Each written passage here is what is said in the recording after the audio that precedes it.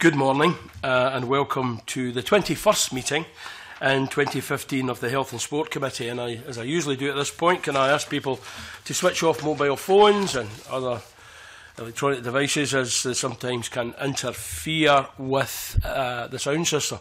Although I should also point out that, as you can see, there are many around the table using tablet devices instead of our hard copies of our papers. The first item on today's agenda is subordinate legislation. This is consideration of an affirmative instrument. As usual with an affirmative instrument, we will have an evidence-taking session with the Minister and his officials on the instrument, and once we have had all our questions answered, we will have the formal debate on the motion. The instrument before us today is the Scottish Public Services Ombudsman Act 2002, Amendment Order 2015. And can I welcome to the committee Jamie Hepburn, Minister for Sport, Health Improvement and Mental Health, and Susie Braham, Head of Independent Living Fund Scotland, Implementation, Care, Support and Rights Division. And Victoria MacDonald, Senior Principal Legal Officer, Directorate for Legal Services, Scottish Government. Minister, I believe you would wish to make a brief opening statement? Indeed, please do. It should be very brief. As members will undoubtedly be aware, the UK Government is closing the Independent Living Fund, known as ILF, on the 30th of June 2015. It has already closed to new applicants. It's been closed for some time, since 2010. In Scotland, we have announced our commitment to a new national Scottish ILF to safeguard the interests of the 2,831 existing Scottish users and to ensure the fund's long-term future. We've also announced our commitment to open the fund to new users for the first time since 2010, with funding of £5 million for 2015-16 being made available to do this. ILF provides discretionary cash payments to disabled people to enable them to purchase care or support from an agency or pay wages of a privately employed personal assistant. Payments offer people the flexibility they may not otherwise have to live in their own home, take up employment or to education, or indeed to socialise like other members of society. We have established the new organisation, ILF Scotland, to administer ILF awards. This will be fully operational by the 1st of July 2015, and all existing Scottish ILF users will transfer to ILF Scotland from this date. The purpose of that order in Council before us is to add ILF Scotland to the jurisdiction of the Scottish Public Services Ombudsman. This will allow complaints about ILF Scotland to be dealt with by the Ombudsman and will help to ensure an effective and robust complaints handling procedure. The policy is that once the internal ILF Scotland complaints handling processes have been exhausted, a complainant should have the right to an external tier of redress via the Ombudsman, just as it is already the case for many public bodies across Scotland. The ability to complain to an independent ombudsman is an important right. The order will therefore ensure that ILF Scotland is operating in line with similar service providers in Scotland, and I'm happy at this stage convened to answer any questions members may have. Thank you, Minister. Do the members have any questions? Rhoda Grant. Just a very quick question. In that there's a period of time where the scheme is not covered, a period of days. I'm just trying to find my notes and my papers here. What happens if there's an issue there? I assume that given the short time period, there would be the opportunity to take up the complaint after that?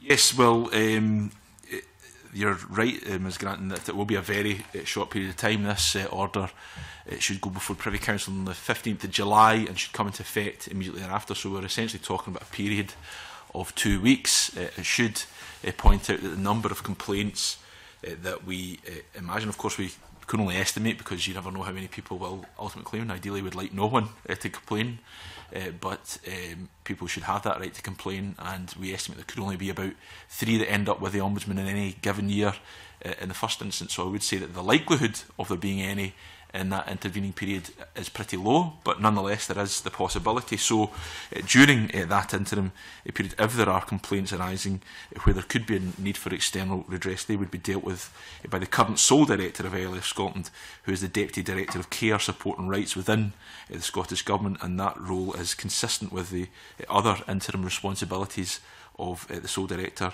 who's carrying out this role until the point when the new ILF Scotland Chair and Board of Directors are appointed. So there is an interim measure, but the likelihood of it being utilised is pretty low. Famous last words, of course. Any other members? There are no other members. I don't expect the Minister that we want to say any more. No. Okay. Unless you're desperate for me to. We now move to agenda item number 2, which is the formal debate on the affirmative instrument we have just taken the evidence on. I invite the Minister to move motion S4M 13561. Moved, Convener. Thank you. Do any members wish to contribute to the debate? They don't. Then, Minister, I don't expect you would wish to sum up to any of that absence of the debate. You're correct, Convener. So I put the question on the motion. The question is that motion S4M 13561 be approved. Are we all agreed? Agreed. Thank you. Thank the officials for they're moving now, aren't they? Yeah. I'll just pause for a moment while we set up.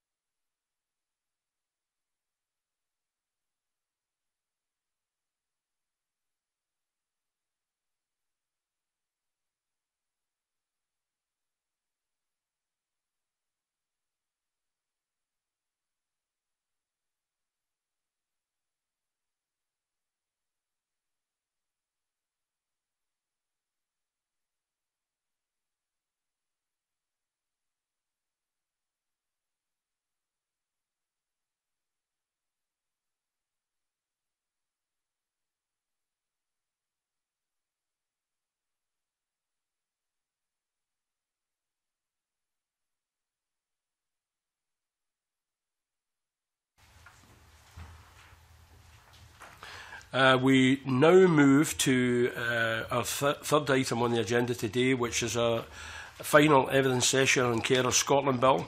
The Minister has been joined by a new set of officials and supporting him in this area. And can I welcome to the committee Dr. Maureen Bruce, Deputy Director, Care Support and Rights Division, Population Health Improvements Director. Ruth Lunny, Principal Legal Officer, and Moira Oliphant, Team Leader, Carers Branch, Care Support and Rights Division, Scottish Government. Welcome to you all. Before I begin, I think we discussed it earlier that I would like to place on record the committee's thanks to a group of young carers who spent some time with us last Thursday. To share their experiences of their caring roles and their views on the bill. And I think I would like to put on record that I'm sure I and the other members, gave us moments of reflection there about their experience and the actual reality of caring and being a young person. And it was quite varied, but there were very, very good evidence. So we'd like them to thank them for that. And indeed, at this point, if you don't mind, Minister, Bob, do you want to say anything about that session? Anybody else? Just very, very briefly, Convener, and I'm sure the Minister will be really interested to know just how much the young carers valued the support of the Princess Royal Trust Carer Centre in Falkirk, and how a lot of them had completely lacked information on the support available for young carers until they found that vital resource. And maybe just put on record two things that particularly come up in relation to things that are also in the bill. They were absolutely convinced that the need for short breaks were vital in supporting them, not just to be a carer, but to be a normal young person getting on with their life, separate from caring responsibilities, and the status they felt they need more of in relation to the healthcare system when the cared for person was maybe taken into hospital unexpectedly and that kind of thing. I mean, I'm sure that will tease out during the evidence session anyway, Convener, but just given that the young people said that to us, it's just nice to get that on the record at the start of this session, so thank you for that opportunity. Thanks, and I'm sure it may come up in the rest of it. But Minister, you wish to give an opening statement? Indeed, Convener, and thank you for the opportunity to say a few words about the Carers Bill and why I believe it's important. Both adult and young carers are integral to our society. They provide vital care and support to their families, friends and neighbours. Can I thank the committee for its scrutiny of the bill thus far? It's very positive to hear about your very productive session with young carers. I know you've had other evidence sessions as well. I want to thank the committee for the work it's undertaken so far. Convener, we have seen much progress in supporting carers. I hear directly from carers about how their lives have changed for the better and their personal outcomes achieved as a result of the support they received. The Scottish Government has invested over £114 million between 2007 to 2015 in a range of programmes and initiatives to support carers. We are investing further this financial year. Some carers, however, are not being supported. This can have an adverse impact on carers' physical, emotional and financial well-being. That is, I'm sure, a concern for us all. It is also a concern that carers can experience very challenging circumstances, including economic and social disadvantage. Sometimes young carers don't have the best childhood. I see a crucial role for the bill in complementing important policies and drivers such as the integration of health and social care and the rollout of self-directed support. Integrating in health and social care with the progressive rollout of integrated joint boards is vital in providing seamless services and empowering local communities to take charge of their own health and well-being in innovative ways. There is, I believe, a key role for new legislation to accelerate and sustain the progress that has already been made, to bring about a step change in the way that services support carers and to inspire renewed ambition about supporting carers.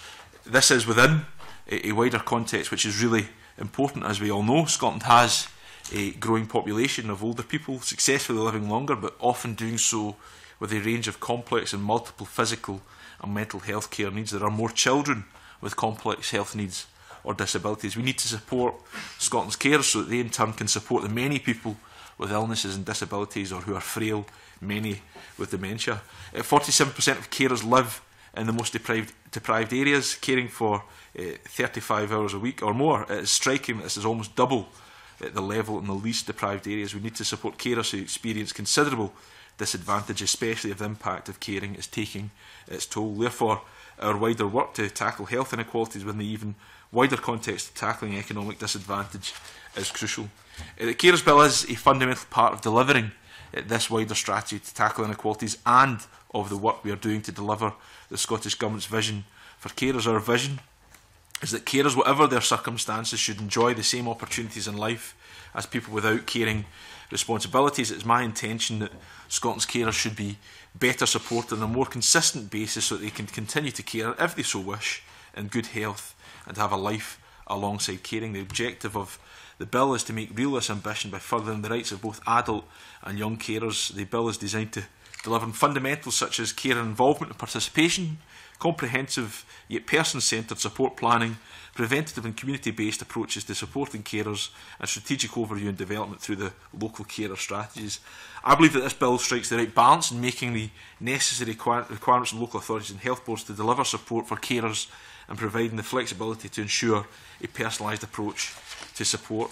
In reviewing the evidence from a wide range of interests, I think it's clear that there is broad support for the bill's principles. We have listened carefully to carers and carer organisations developing the bill's provisions. I hope that carers will be able to recognise their voices in the bill as it stands. As I already set out in the members' business debate on carers in the name of Ms Grant in the Parliament on the 10th of June, I welcome any suggestions that seek to improve the bill and the lives of carers and young carers across Scotland. We're already engaging with important stakeholder interests to further consider their views. Will, of course, give full consideration to all good suggestions as we take this legislation forward, and hopefully, Convener, have been able to demonstrate that willingness with the mental health bill, which of course we debate at stage 3 tomorrow. It's my intention to proceed on that basis with this bill as well. I look forward to the continued consideration of this bill by the committee and the contribution that scrutiny and consideration can make to its improvement. I also look forward to the discussion we're about to have and any questions members may have. Thank you, Convener. Thank you, Minister. Our first question is from Dennis Robertson. Thank you, Convener. And good morning, Minister, and good morning to your officials. Minister, you'll be aware that we've taken evidence from a number of carers and carers organisations, and one of the things that's been brought to our attention is the areas around criteria. And there's a concern that if the criteria remains with the local authorities, and of course local authorities are saying this is a necessary thing so they can reflect local need, but from the carers and organisations, they're saying that they would like some degree of certainty and stability, because if it's set locally by the authorities, they feel that many carers may not meet the criteria, and this would not reflect your aims to try and ensure that carers have a life out with that caring role. How would you try and reassure our carers and the organisations that have brought those concerns forward? Thank you for the question, Ms Robertson. I suppose this is essentially a balance between trying to ensure a more consistent approach, but also recognising at the same instance that each local authority is a body corporate in its own right. It also has its own democratic accountability. Each local authority is, of course, elected and ultimately accountable to its own electorate, but certainly would recognise that the intention of this bill is, of course, to ensure better support for carers across the board. We have a duty in the bill for each local authority to set the local eligibility criteria which is to apply in its area. Of course, each local authority must publish its local criteria. Local criteria have to be reviewed every 3 years. We took the decision to have local criteria in order to ensure local decision making, but overlaid by what is termed in the bill as such matters as the Scottish Ministers may by regulations specify. So when each local authority sets its local eligibility criteria, it has to have regard to that national direction, and of course we'll consult on those regulations. So this, I suppose, is essentially a balance between recognising the intention of the bill to ensure a better, more consistent level of support for carers, but also recognising on the other hand that local authorities are ultimately democratic and elected bodies themselves. From your statement, Minister, does this mean that if you feel that the criteria has been set too low and therefore many carers are not being included in that eligibility for support, you would intervene? What we will, of course, do is we will monitor the implementation of this bill as Parliament would expect us to do. So we will pay particular interest as to what the efficacy of the provision is and how it's actually being rolled out on the ground. What I should point out is we have retained within the bill the ability that should it be determined necessary that by way of regulations we could set national criteria. Now, my clear preference is that we don't get to that stage, that we don't need to get to that stage, that we have the national direction set out as is set out in the bill. As I've said, such matters as Scottish Ministers may by regulation specify that local eligibility criteria has to refer to, so it's overlaid with that national guidance, as it were. That's my preferred approach, but should it ultimately be felt necessary at some point down the line, we could institute national eligibility criteria. So if individual carers or organisations feel that criteria or eligibility for support has been set too low, they can approach either the local authority, and if they don't get a satisfactory outcome there, they could come back to government and say this is we are not being treated fairly, it is not meeting the objectives and outcomes set by the government in terms of giving people this life outside of caring. You would intervene.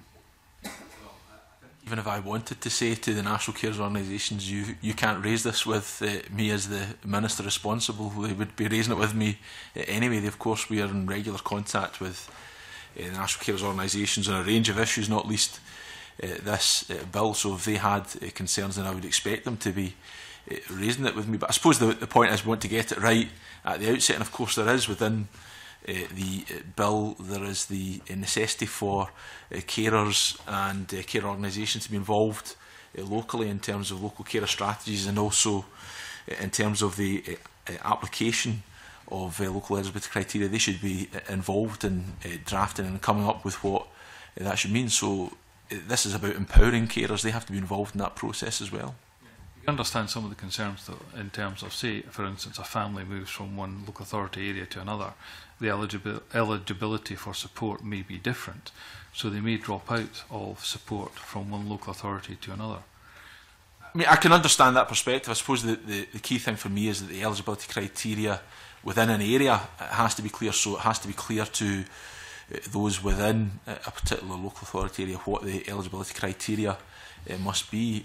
You know, by its very nature, if it's local eligibility criteria, there could be some differences from one local authority area to the other, but notwithstanding the point I've made that any local eligibility criteria has to be informed by the matters that we've set out by regulations. There is, of course, also the power in the bill to support carers on a more general basis, those who do not meet eligibility criteria. So, you know, this bill is writ through in terms of an approach that's designed to support carers. And finally, convener, with the integration of health and social care, which, you know, I think there's general support for that, I think, in all sections of the community and society. But there is going to be a greater emphasis on local authorities to meet the need moving from acute services to primary care. And therefore, local authorities are suggesting there's going to be a greater burden on them. Does that not, to some extent, mean that there could be a dilution of care and support for those that we're referring to within this bill? Because they're actually looking at the authorities are sort of maybe prioritising those coming from the acute into primary care services. No, I don't think there's evidence to suggest that it should be the case. I think we're all supportive of the integration agenda. It's about trying to ensure a more seamless interaction between health service and social care. I can't envisage what the particular challenge might be. Of course, it is true that we want to get more folk out of acute services into primary care, into community settings. I think actually this bill could be a significant advance in helping to achieve that, because one of the barriers right now might be that carers don't feel they're particularly well supported in their caring role, and that can cause delays in that transfer just now. So I think by its very nature this bill can actually help that process. Really the challenge is a resource one. Well, of course, we have set out a significant resource in the financial memorandum over the lifetime that we have set out the forecast. We will, of course, resource the provisions of this bill. Thank you. Yeah, I was a wee bit surprised saying you weren't aware of any of the concerns in and around that, because I think much of what Dennis was referring to is, and some of the evidence that we've had, is that while lots of people, including lots of people here, support the principles of this bill, the challenges of delivering increased expectation, I think, have been well versed by COSLA in terms of the number of people who may, if we go beyond the regular and substantial test for carers and go to a universal position, the numbers that are being estimated in the financial memorandum will be greater than what's been laid out. So we've got that various evidence from various professional organisations, if you like. The producers of the producer side of the story, the people who are actually paid to deliver this, but on the other side of the story, I've got to say that we have had that in a couple of the evidence sessions with carers, when we found ourselves explaining the position about why it would be a good idea to extend and identify carers at an earlier stage. You know, the carers themselves, through their experience, whether that be the difficulties of being assessed, getting an appropriate assessment, getting appropriate help right at this time. Young carers last week were saying, well, if we do this, what will that, how will that impact on me? Older carers that we met in Glasgow were saying, you know, things are difficult enough. If we broaden this out, if we increase this expectation, there is a concern that we may lose out. I think, you know, Nanette, do you want to supplement that, or you know, in terms of the Kind of related to this, slightly different topic. So maybe well, at the end I'll of this. let the Minister answer then. Well, of course, I would recognise that in any demand-led process, which this is ultimately what we are instituting, there are difficulties in coming up with a forecast. Convener, we are confident that our forecast is an appropriate one. I know that COSLA have expressed concerns about that. I explored that with the Finance Committee just recently. I would say that I think the removal of the regular and substantial test, which I think is a positive step. I think it's a sensible thing to do to broaden out the scope of carers who should be eligible for assessment and potentially for support after being assessed. I think the removal of that test will not in itself result in a large increase in numbers of carers requesting an adult care support plan, because the majority of councils, as known, do not use that test just now. Indeed, we've supportive quotes from councils about removing this barrier to assessment. Aberdeenshire Council say it will improve equity and consistency. Those who decline a care assessment now may not want the new adult care support plan. Some might. Perhaps those who feel the current assessment is stigmatising, but others may decline the assessment because they are content to be involved with the community care assessment of the care for person, or they don't feel themselves to be a carer, which is in itself an issue we may touch on, or they feel supported already. We also know that carers as a group, and again this is an issue in itself, but the carers as a group who don't come forward quickly for support, carers allowance is a case in point. So I think we're dealing with a low baseline, and their forecast for demand, I think, is not an unreasonable one. But I would accept it's obviously difficult to come up with an absolute certain figure when you're dealing with what is a demand-led process. Yes, I'm not arguing with the principle. I'm trying to articulate the concerns of carers who have, in evidence, told us over a period of time, it sometimes can be a long wait to get assessed and a package put in place. And they say, if it took me that long, if we're opening, if people are going to be assessing others with a low level need, then what will that do to carers that need that assessment quickly? They are saying that there's scarce resources in terms of getting access to social workers and ongoing and changing needs. How will that, so in practice, I think we're searching for assurances that a worthwhile measure will not impact on those who are in more urgent need of care and providing that regular and ongoing care.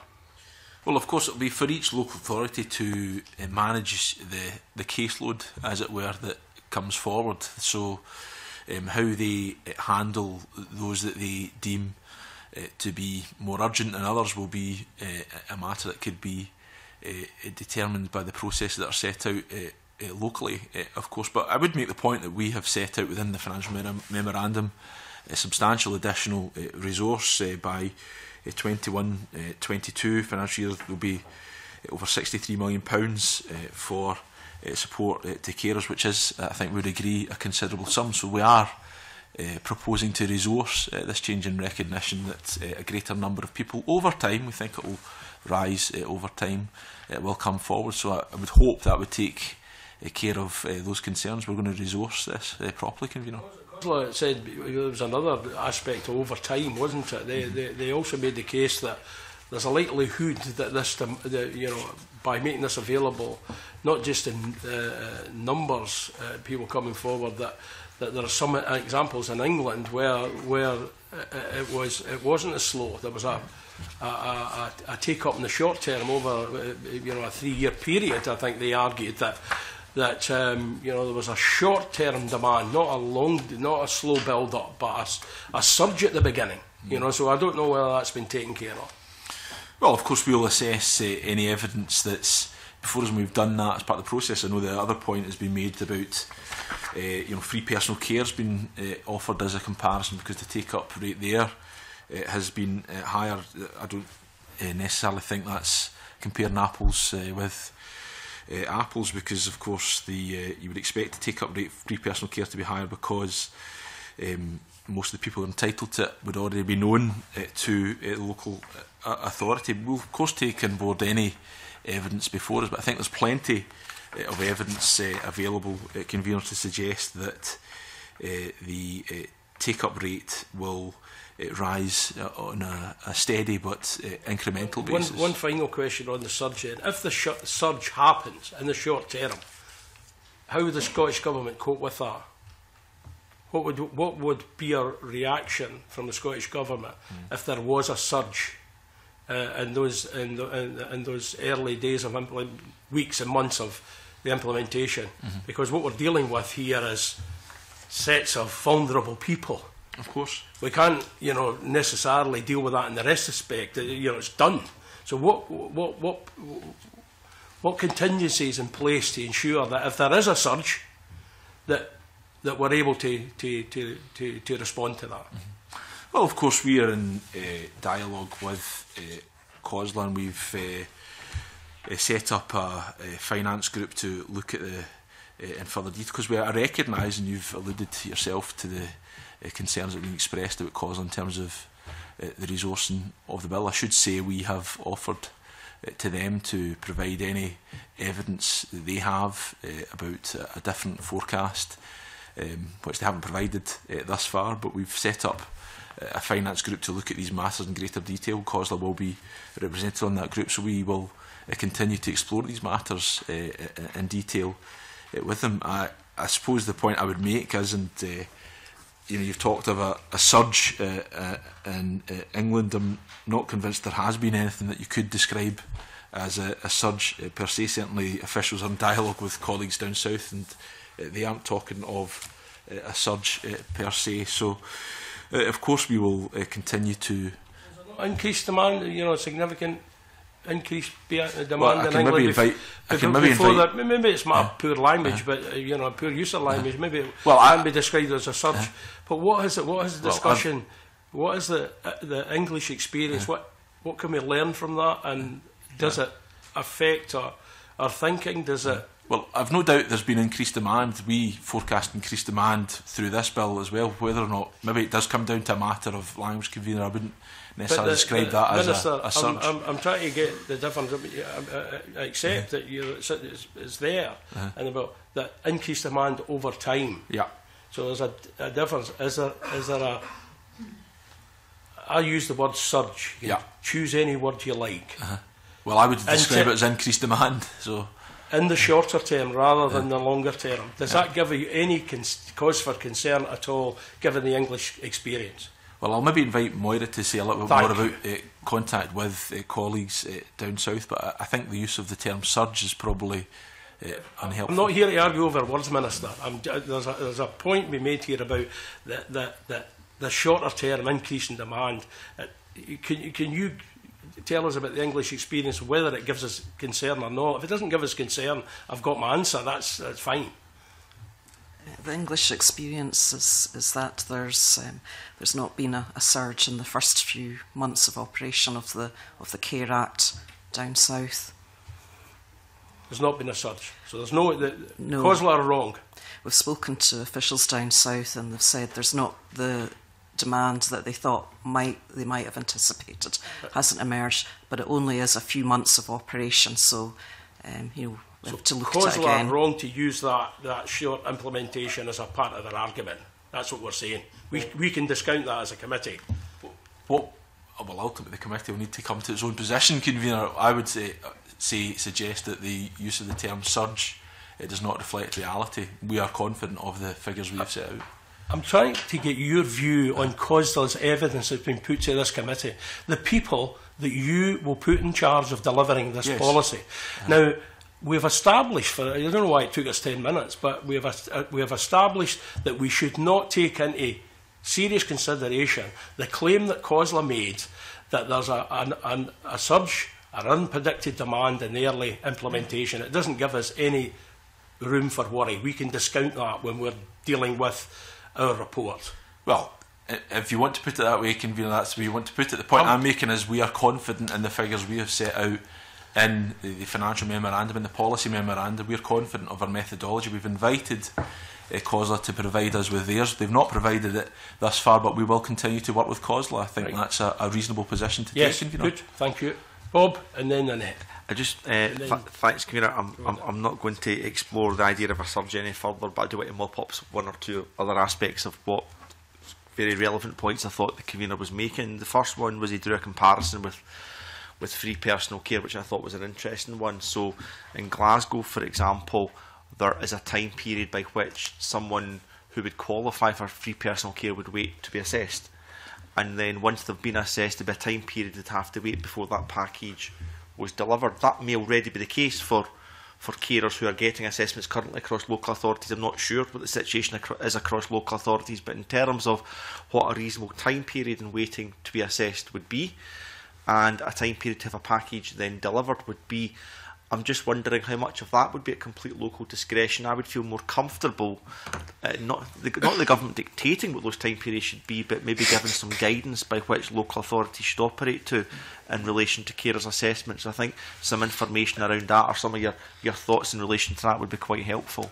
I think that's probably the likely space we will occupy with that, Mr. Doris. I mean, there are obviously a spectrum of people involved in care and responsibility with dealing with a spectrum of different conditions. So there could be some circumstances I would accept where the necessity for it being dealt with very urgently. I'm thinking of those who have care and responsibilities for people who are maybe at the end of their lives. There's maybe a greater need for it to be dealt with on an expedited basis than there might be in other particular cases. There is nothing on the face of the bill about timescales at this moment in time. We are obviously open to, I mean, this is us just at the stage one of the process. We're open to hearing arguments as to why it should be the case that there are. I think it could potentially be particularly persuasive in the circumstances I've just set out. So that's something we can deal with as we move forward into stage two. Just very briefly, just to follow up, because actually you perhaps gave more information than I thought you might give there, Minister. I have to say, I like to be helpful. I'm not sure how I feel about the information you gave, though, Minister. But the more information you gave was interesting, because obviously this committee is at the stage of what should or shouldn't be on the stage of, on the face of the bill. But what I was considering was not about prioritised cases, but just, if you like, the generic routine carers assessments that would come forward, and any gap between identifying someone needs an assessment, getting that assessment, identifying a package and delivering that package, because that happens in other aspects of local authority delivery at the moment. So some guidance on that, I think, from the government, whether on the face of the bill or whatever, let's deal with that later, I think would be helpful. But you did then move on to my second point, which I think the convener made quite well, which was about some carers who are already in the system and getting not a superb service, but I suppose everything's relative, getting a reasonable service from local authorities, and their concerns that might be diminished somehow. And I'm sure that won't be in their case, but I'm talking about new carers coming into the system who should get priority. Would any guidance given to local authorities make sure there's a kind of fast-tracking process in relation to that via social work departments, or whether it's integrated health and social care boards? So there's just to finesse it slightly, there's two aspects there. There's the routine carers assessment, which will take place universally now, and making sure that there's no gatekeeping and delay in that process unduly, and can that be dealt with in regulation, but also dealing with in regulation the need to prioritise. So I don't know if you want to comment further on that, but I just wanted to be clear, I saw those as two separate things, Minister. No, I suppose that's the point I was trying to make. I think in your initial question, Mr Doris, you were suggesting it could be dealt with in guidance. I suppose that's what I was saying, is that's the sort of space we're occupying right now. Now, that's not been written, it's not been bottomed out, and I'll be very happy to take on board any perspective that the committee has. Equally, if it emerges that this is something that should be put in the face of the bill, then I'm open to hearing that case as well. I mean, we're just at the start of the process. I'm not going to take an overly prescriptive approach. I want us to do what I think is the most effective thing to support carers. So I'm open to hearing the case. I suppose the point I was making is I was just offering a particular subset of carers where I can see there might be a particular need for the process to be expedited, those providing palliative care at the end of life to the cared for person. Thank you. I've got a supplementary from Richard Lyle. Before you had a new question, Annette, and did you have a new question? Mine is on this as well. Right, I've got a number of supplementaries then, not new questions. And Richard Lyle, okay. And then Annette. Minister, you said that the finance-led group has been established. Who's a member of that group? We've invited... Sorry, if you let me Sorry, finish. big pardon. And when do you expect it to report? Okay, we've invited a number of organisations to that group, Mr. Lyle. Let me just get that in front of me just now. But COSLA have been invited to send two representatives. When I was at the Finance Committee, they asked me, had COSLA at that stage responded positively to the invitation. They hadn't at that stage. I can now confirm that they have said they will participate, but other members from the Scottish Government will be the Deputy Director, Finance, Health and Wellbeing, the Head of Internal Financial Performance, Team Leader, Local Government Finance, Deputy Director, Care Support and Rights Division, the Team Leader, Carers Policy, two representatives from Analytical Services. COSLA will have two representatives. Social Work Scotland will have a representative. There will be three policy representatives from councils, two directors of finance from local authorities. There will be one representative from an NHS board, and crucially, of course, national care organisations will have two representatives on that body as well. In terms of their timescale, we want them to meet as soon as possible and report to me as soon as possible as well. And just the last point, so COSLA continually say that the Scottish Government don't fully fund laws that they pass or bills that they pass. So what if COSLA comes back to you, or a local authority and comes back and says, we've spent more than what you're giving us? What's your view?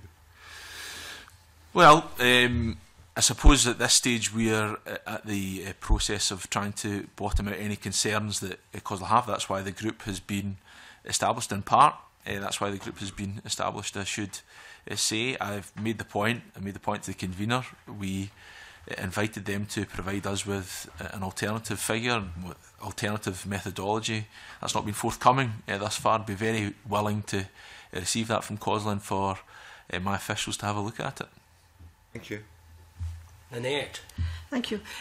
Just that the Minister did touch on my substantive question in his reply to Bob Doris, which was about carers for people with terminal care, basically, who, I mean, clearly, I think, do need to be identified. They need to be identified because a lot of them don't regard themselves as carers in the first place, because they're just, husbands, wives, or whatever. They need to be identified quickly. And they also need to have their care plan reviewed quite frequently as well, because circumstances may change regularly, well, fairly significantly as time moves on. And I mean, I have had, the Minister won't be surprised, I've been speaking to Marie Curie about some of this because I've raised this before. And they feel that a care support plan for these carers should be in place within 7 days of them being identified as carers, and then reviewed regularly, as I've said. They also feel that where the policy memorandum stipulates local authorities must set out their plans for identifying carers in the context of the carer strategy, they think this could be strengthened if in the bill or guidance, GPs were included and primary care was included, because an awful lot of these people will actually come forward via their GPs and primary care team rather than necessarily the local authorities. And the final thing in that context is the need for short breaks for respite, and whether the local authority has been in a position to offer them that. And whether these are things that can be included either in the bill or in guidance. I'd like to kind of have that in record and hope that consideration will be taken of them. Well, obviously, I've touched on that issue with Mr. Doris. I recognise it is an important one. We are committed to looking at the provisions that might be in the bill, in particular relation to those who are caring for those at the end of life. I think the point that they will need a package support if it's identified that they need one. They'll need that pretty quickly is well made. I think also the point that it may need to be reviewed fairly regularly, almost on an ongoing basis, is well made. And we are happy to hear any concerns that might be expressed by Marie Curie or any other organisation about how we can get this right, because at the end of the day that's what I want to do through this bill process, and it's something we'll continue to look at. So I don't think we're a million miles apart in relation to that issue at all. In terms of the issue about carers not self-identifying as carers, I recognise that is a challenge, because people maybe don't always think of themselves as such. I think you made the point they'll think themselves as parents or the children of the person they're caring for, depending on their circumstances. We do recognise it's important to try and encourage carers to come forward to seek assistance. That's why we're trying to widen the scope of people who can be eligible for the assessment process. I'm not convinced that it's necessarily the case that we have to do anything on a legislative basis to improve carer identification, but again, I'm very open to hearing any perspective that should be set out by this committee, by the members of this committee, as we move forward in assessing the provisions of this bill. In terms of short breaks, it is of course the case that there is scope within the bill related to short breaks. The bill contains three specific provisions regarding short breaks. The first is that there's a duty on local authorities, so in determining which support to provide carers, they must consider in particular whether the support should take the form of a break from caring. There is a duty on local authorities to prepare and publish short breaks, services statement, and provision that the adult care support plan and young carers statement must contain information about whether support should be provided in the form of a break from caring. So this is part of the process as set out in the face of the bill.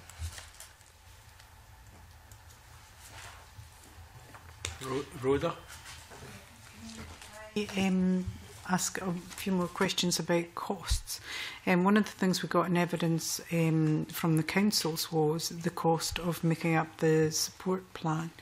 They had carried out calculations themselves, but the amount of money included in the financial memorandum appeared to be a maximum of what they thought was the medium range of cost for preparation of a support plan.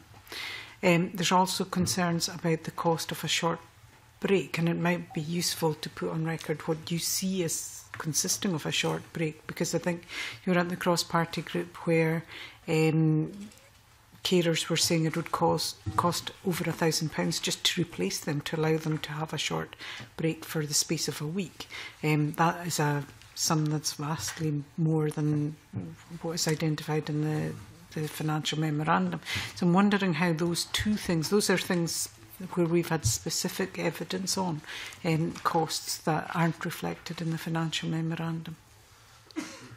Well, what I would say in relation to that, in terms of, again, I'm aware that COSLA have expressed concerns about the unit costs of the adult care support plan and the young carers statement. I should say the method of establishing the unit cost was very much steered by COSLA. They were concerned about league tables of unit costs appearing. They wanted instead to ask local authorities for the total number of carers assessments carried out in a year and the total cost in a year, and then for Scottish Government officials to work out unit costs, which they have done.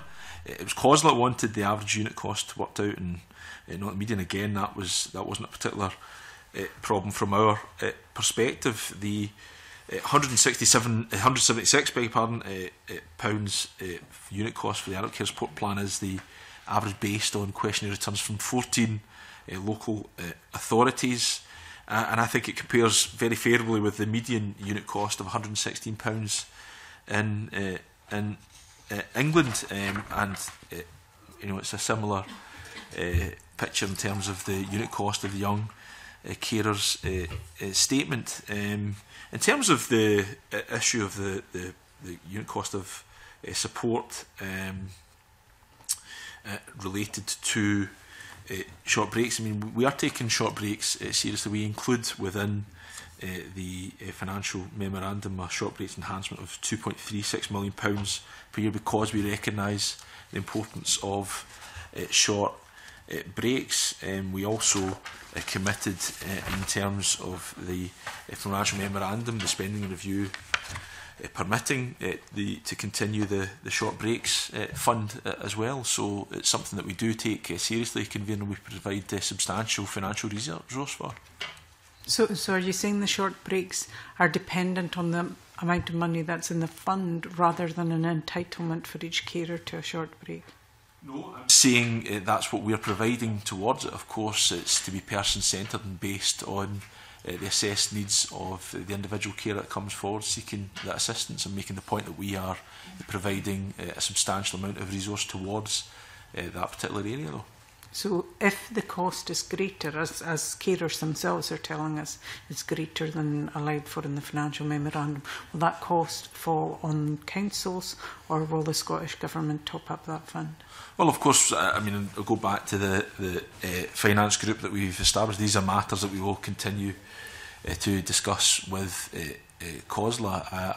Our perspective is that we have provided in the financial memorandum set out that we will provide a substantial amount towards the support of short breaks. I think £2.36 million per year could fairly be described as substantial. There is also the Short Breaks Carers Fund, which we also want to continue as well. Will the government fully fund the costs of the bill? I think that's a question that really we need.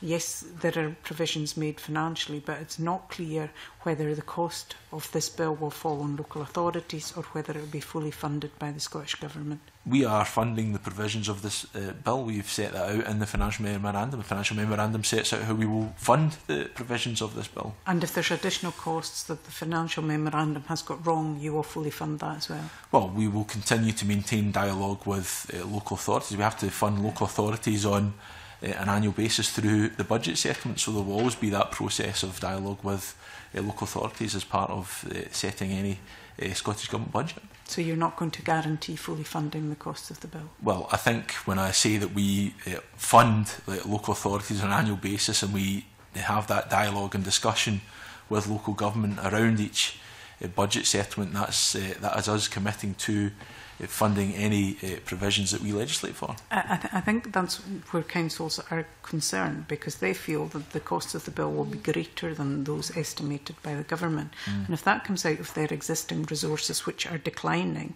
it means that the services they provide to other people, indeed the cared for people themselves, may be put on hold because they are obliged to fund the carer support primarily.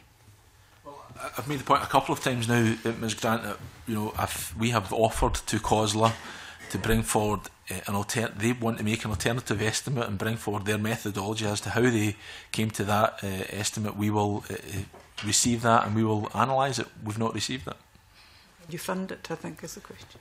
Well, I think the first point is we would like to receive it and see what it is. We've not seen it thus far. some of the issues. Dennis, I'm aware that but you're still getting that supplementary, but Bob's wanted, just ask seek further clarity on the short break. Yeah, and I will really try and be brief. As I was listening to the dialogue between Ms Grant and Mr Hepburn, I was getting almost a disconnect in relation to what was being discussed. Like, I think we have to define what a short break is, and whether it's for the individual, whether it's for the local authority, or whether it's national criteria, and we're back to that again. Some of the people I spoke to, people in this committee spoke to, a short break for some people would be an evening off to go to the cinema with friends to continue to be a young adult doing what young adults do. For other people it may be a week away. Some local authorities will invest significantly in short breaks, and other local authorities what looks like a short break may be a little bit different. I'm not sure how any group can resource fully short breaks if it's based on what individual circumstances are, or the individual strategy by each individual local authority, or indeed what is defined as a short break under the terms of this bill, hopefully soon to be enacted. So I think there's a disconnect in relation to how you can actually ever cost short breaks. I think it might, I appreciate the Minister's views on this. I wonder if it's more about the council's local authorities having strategies towards extending short breaks to those most in need, and then that would be based on individual circumstances. So the definition of a short break in there, I think, is quite important. Can I add at this point, just to see if we can get clarity on, the Minister mentioned a number of duties that would be placed on local authorities to consider and whatever. But from the caring organisations, they expressed a disappointment. I think it's going back to Rhoda's point about the absence of a right or an entitlement to a short break, which you've fallen short of. Is that correct? I've not. Yeah, there's no. We're not placing a duty on local authorities that they have to provide a short break. Bill, at this stage, that's correct. Convener, it's not that they have to provide a short break. They have to, and I can go over in detail again if you want me to, they have to ensure as part of any assessment of the individual needs of an individual carer whether or not a short break should be part of the package of support. And I think that gets to the heart of the point that Mr Doris has made. It would become very difficult for us to be overly prescriptive and definitive as to what constitutes a short break, because it could mean very different things for different individuals, and on that basis that's why I think the approach that it should be led by the assessment process. And let's remember also we're removing the regular and substantial test. So now it could be, and rightly so in my opinion, that someone who's providing 1 hour, 2 hours of care a week should still be entitled to that assessment process. Now that they're encompassed, I think it ever more speaks to the need to have it being assessment led as to whether or not a short break should be part of the particular outcome of that assessment. Now that said, of course, Convener, and I made the point we are at the start of this process, and if a compelling case can be made that there should be a statutory right for all carers to a short break, then and it's something that we can accommodate, then of course we'll look to do so. I should say that I'm aware that the national carers organisations have spoken to my officials about this and said they believe they've come up with some form of mechanism, and I think they've undertaken to provide that to us. I don't think they've done so thus far. When they do, we will of course take that submission seriously. Yep, I appreciate that answer. Dennis, now I know we're going maybe a wee bit back. As a supplementary, a one-off, and then we're going to go to the other. Thank you, and I'll try and be very brief, Convener. It was back to when Mr Doris was speaking to you, Minister, and we established that we can prioritise, obviously, for end of life, and I suspect that the referral route would probably come from a health profession for that end of life and to provide the support for the carer. I'm trying to understand how you then prioritise the sort of general aspect of how you prioritise who gets the assessments and who's carrying out those assessments, because you can't actually establish a priority until you've carried out the assessment. I mean, this is one of the fundamental aspects of when you provide care, that until you've actually gone in and carried out an assessment, you can't then, it's only then you can establish the care plan. So how do you prioritise who's getting the assessments in the first place, and by whom? Well, I suppose the point is that if you meet the criteria that you are a carer, having removed the regular and substantial test, you're now entitled to come forward and seek an assessment. I think the point that Mr Doris was making is, and I recognise there is also an issue about how quickly that assessment should be undertaken, but I think the point he was making was, having been assessed, how quickly that package of support can be put in place. Now, it was merely making the observation that it could be felt there are some particular circumstances where that's felt to be a particular urgency. And I would recognise that any carer who's come forward looking for assistance will want it, and is assessed, and the assessment leads to them being entitled to a certain amount of support. Any carer having gone through that process will want that to be put in place as quickly as is possible. I think you're missing my point altogether. Okay, well, why don't you explain your point to me, Mr Robertson? Let's see if I can get it. I shall endeavour to do my best, Minister. My point is that we cannot establish the amount of care that a person requires until we've carried out the assessment. So therefore, establishing the priority of who requires that assessment is actually very difficult for the providers. I'm only asking you, how do we then enable the providers to prioritise? Now, it could be that it's about the referral, who makes the referral, whether it's the carers, but someone needs to be able to establish where the priority lies. And the end-of-life one is a fairly easy one, but in general terms, I'm just saying to you, you cannot establish what is required in terms of need until you've carried out the assessment. I accept that, and I suppose the point I was making is that anyone who meets the broad criteria as being a carer will be entitled to that assessment. Now, in terms of how they are prioritised, we obviously need to have a system that's finessed to deal with that. We're at the start of this process here. I'm open to suggestions as to how we can do that on a most effective basis. The point I was making is that I think we want to ensure that it's as seamless and as expedited a process for everyone going through that system. That's my ambition, but recognising that there will be particular groups, and I've offered one example. I'm willing to hear what other particular examples there might be of groups of carers who should be expedited further. Thanks. Hopefully I understood your point. I think as a one that raises itself in terms of priority, but could also be another layer, another barrier. Not just that contentious thing that we continually get in our casework, and indeed from evidence about the assessment itself and whether they've been assessed properly, and then when you get your assessment, it's another process, and it is very challenging. But I think the broader point is that has there been any discussion with other professional bodies about a process of assessment that would be standard across local authorities? We could easily presume that a person near death or with a cancer, but that's got its progressive natures as well, building up to an urgent need at the end. But there's also the preventative approach to support carers who may not be dealing with someone at the end of life, but in an urgent situation where if they collapse, there are two people in the hospital. How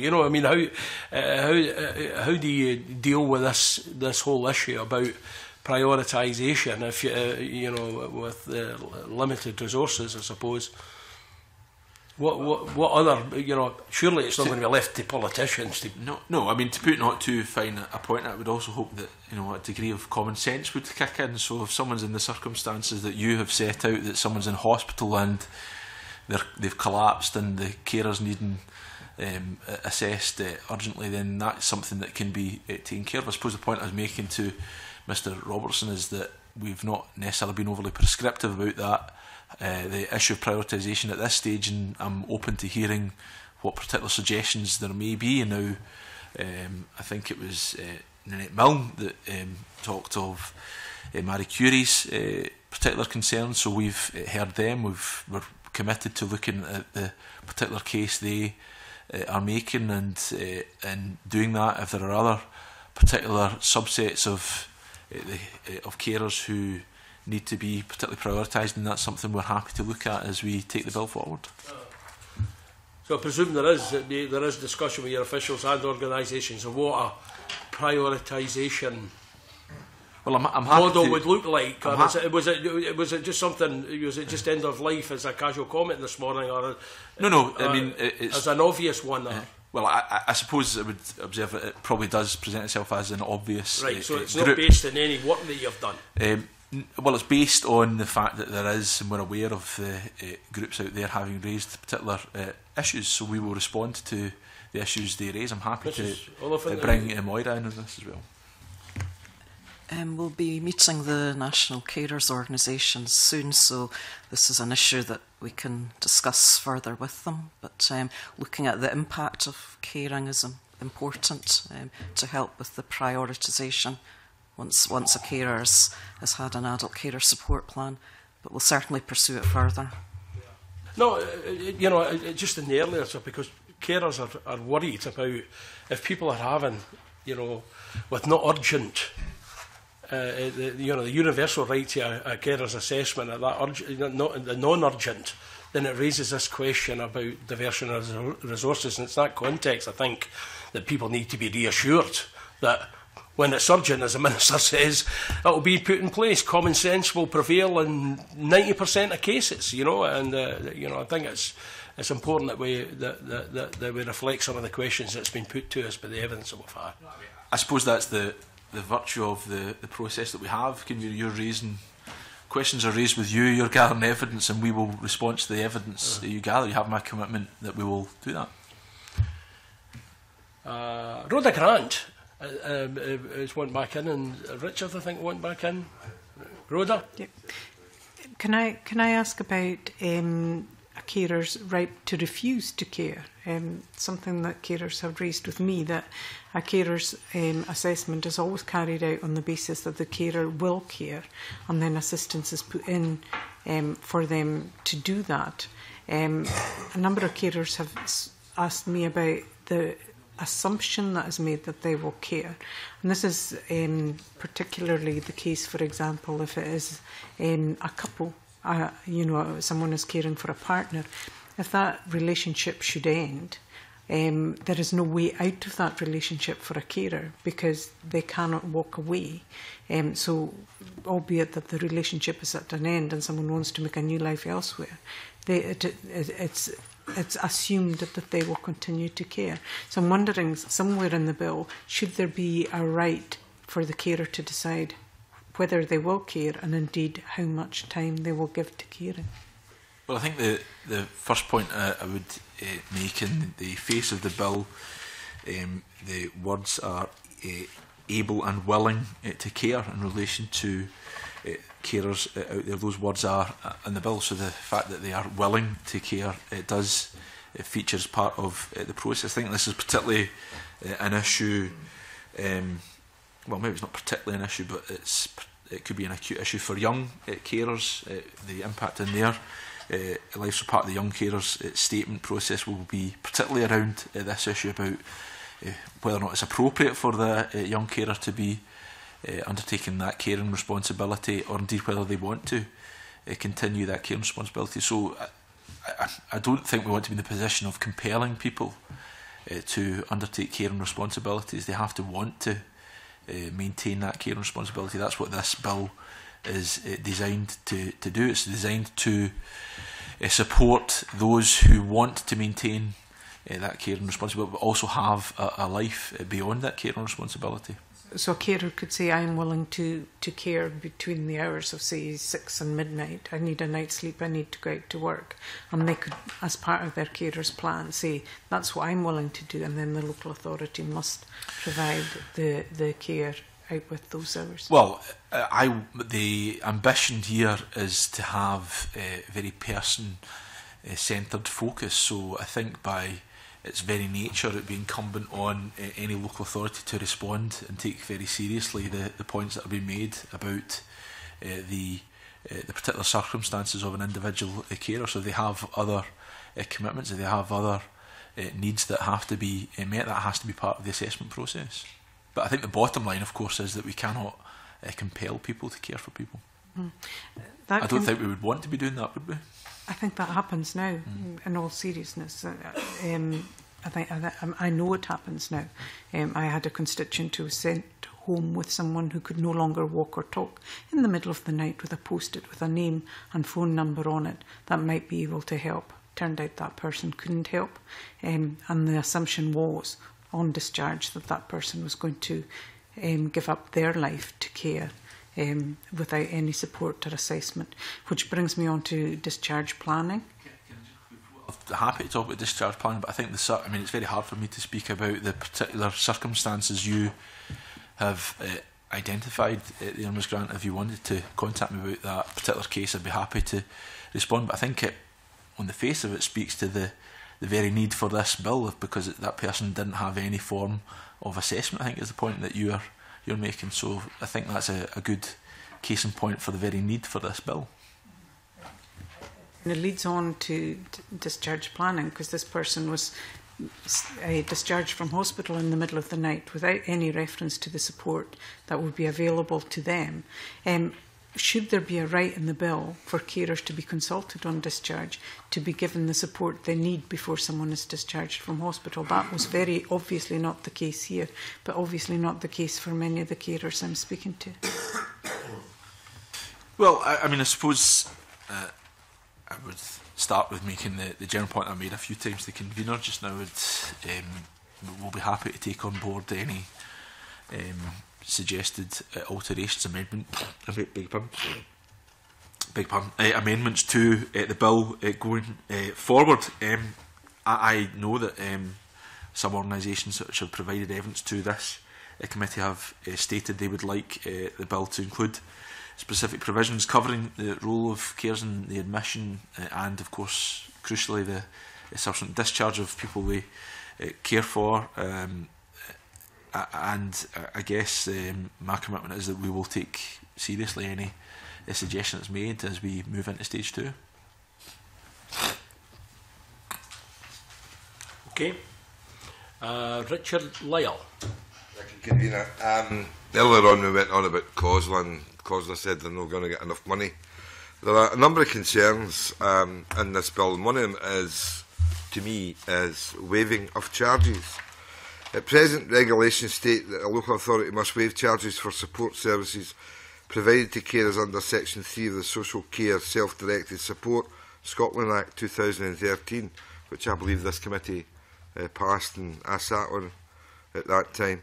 However, the bill would repeal this section, and therefore services provided to carers under the bill could be subject to charges unless ministers regulate otherwise. Why would we need to do this? At the end of the day, we made a promise to carers a number of years ago, and as far as I can see, looking at this, we're going back on that. There are concerns. Some organisations have expressed concern that this will mean that the commitment to waive charges would be reneged upon. Surely we won't do that. That's correct. There's no plans to renege on any commitment that's right. So made. Why does that? Well, can you explain to me why the bill would repeal the section, and therefore services provided to carers under the bill would be subject to charges unless ministers regulate otherwise? Are you going to take that part out the bill, which will give me and others the assurance that what you've just said is the case? Well, it is the case. I'm not quite clear what part of the bill you're referring to, Mr. Lyle. But the point is that this issue of waiving of charges is one that we are presently working with local government colleagues in relation to, but our commitment is, as has been set out, we have no plans to move away from that commitment. So there will be no charges at all? that is our commitment. Okay, that's good enough for me, Minister. I'm glad. Thank you. Just very briefly, with your indulgence, Convener. Minister, this might just be a slight flying ointment, and I may just not understand the situation, in which case you have my apologies in advance. But if you imagine a local authority who wish to provide a subsidised service for carers or cared for people out with the assessed needs that are being met in a package. So, for example, if a local authority decides it wants to do some subsidised day trips out somewhere or whatever, separate from, you know, any short break commitment or care package or whatever, and they wanted to say, you know, for £5 or whatever, you could have this subsidised activity that otherwise wouldn't exist. Would that be allowed under these circumstances? I think it happens just now.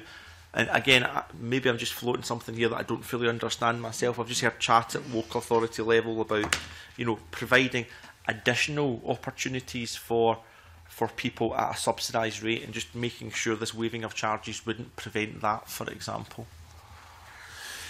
I think I'd need you to write to me in relation to that, Mr. Doris. That sounds a very specific example. Yeah. I certainly don't think we'd want to be doing anything that would curb activities and the support that's available there. I'm not sure about the specific circumstance. I think I'd need to have you written to in relation to that. Yeah, sure. Thanks, I appreciate that. Thank you. No other comment? No, I mean, you might want to respond without knowing the specific circumstance. I think we'd just end up talking ourselves into a girdle. I think I'd much rather see what they were and see how it would interact with the waiving of charges issue and respond in writing. Yeah, in reflection, I should perhaps just have written to you because I'm not fully sure of the specific example. I just kind of heard of it. I thought I'd take the opportunity, Minister, but I'll write to you in relation to that. I think that would be helpful. Yeah. Dennis, very quick. It's really to do with the young carers, because we mentioned at the beginning, Convener. Minister, how do we identify some of our young carers? What process can we put in place? Are we looking at putting in information in the schools? I mean, the young carers suggested to us that maybe having some sort of poster or whatever in the school nurse room or libraries or something, but we need a process to help young carers identify themselves and or to be identified by teachers, etc. What could you do to help that process? Yeah, I mean, I would recognise that this is an important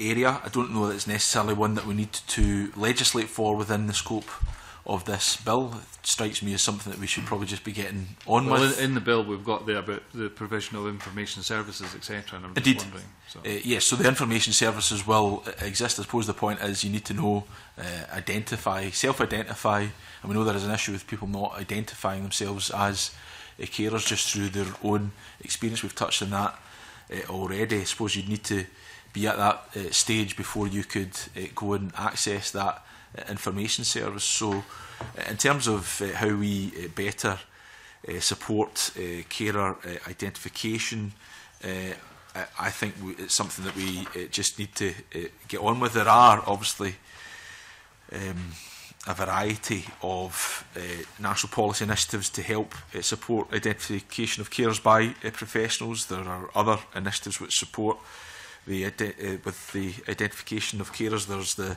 Scottish Government's funding of NHS education for Scotland and the Scottish Social Services Council and the College Development Network for Workforce Development. But if good ideas are made and it's something that we can help roll out, either by sharing best practice or if it requires some other form of assistance, then I'm willing to hear it and we can take that forward. Yeah. I think it was an important point that was made with the young carers and generally in terms of our engagement, Minister, about the move maybe to local authorities providing that care, that advice and information rather than independent organisations. And I realise there are challenges within that. But last week it was interesting to note from young carers that it was the information they got and at different points in their caring role varied very widely. In terms of some of them related to their own story. They've been carers for 2 and more years before any help kicked in. Sometimes that came from the school environment. In other cases, it was the GP, and there just seems a real opportunity here. If of course, not everybody wants to know why they're caring, and there might be stigmatisation around some young people or other people through addiction or indeed mental health problems, unfortunately, carries that stigma. And there just seems to be an opportunity here to have a greater coordination around identifying and supporting carers in all their interactions.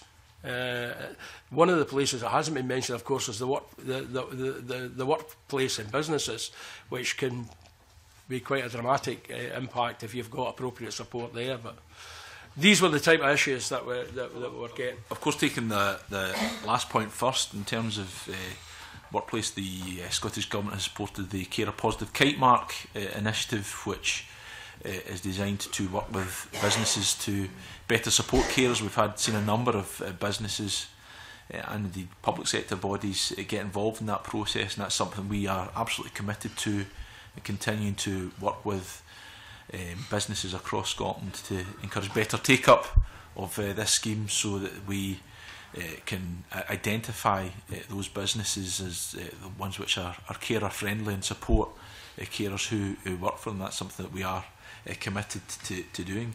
Can I respond to the first point you made there, Convener, in terms of, I think you were speaking of the duty for local authorities in this bill to provide carer information services, and the concern that has been expressed about the impact that exists on existing services. I suppose I would make the point that we are implementing here a statutory duty that every local authority should provide that care information service. Now, that doesn't necessarily mean they have to provide that directly. It doesn't necessarily mean they have to provide it in-house. They can, of course. I think there are many positive examples of the third sector providing that type of services now. They can, of course, work with the third sector to provide that service locally. And whilst I think, and I know there has been a call from some that we should potentially be looking to amend the bill, and again, we'll hear any arguments made, but we should be looking to amend the bill that reflects the existence of third sector organisations in some parts of the country. I'm not convinced that we can necessarily put that in the face of the bill. I certainly think it would speak to common sense that where there's already a well-established local carers centre providing carers information service, that the local authority could discharge its statutory function through pre-existing services.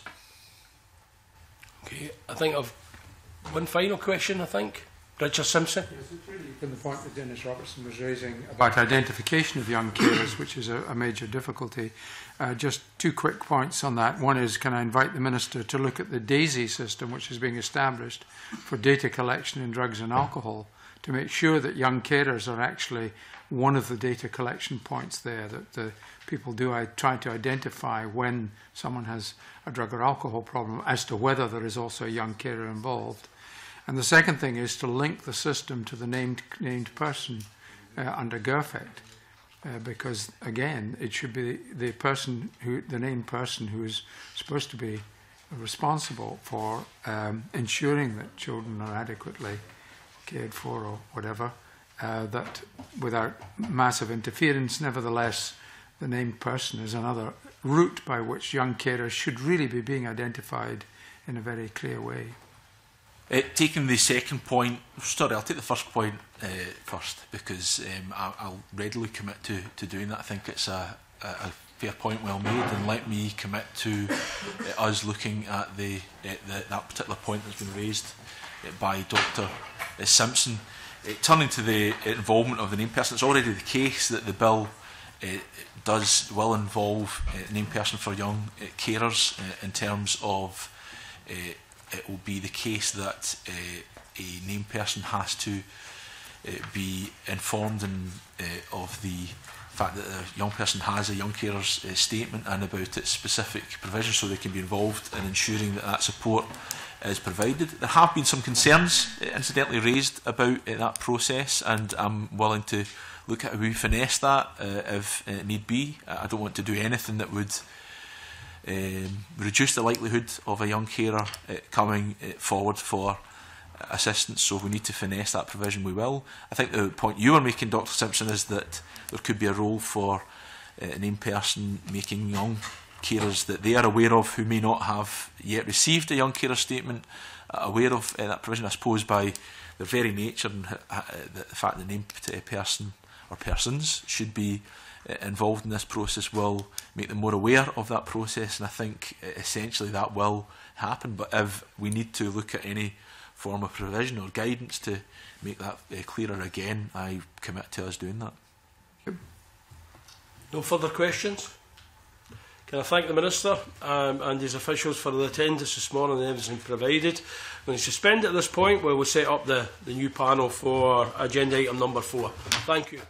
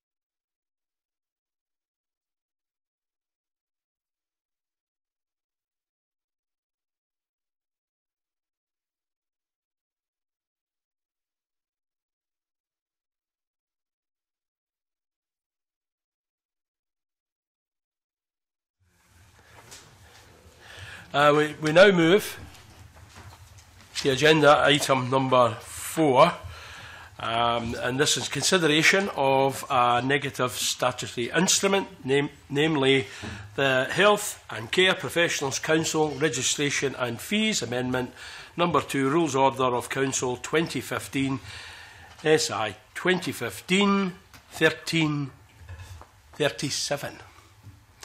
The Delegated Powers and Law Reform Committee has not made any comments on the instrument.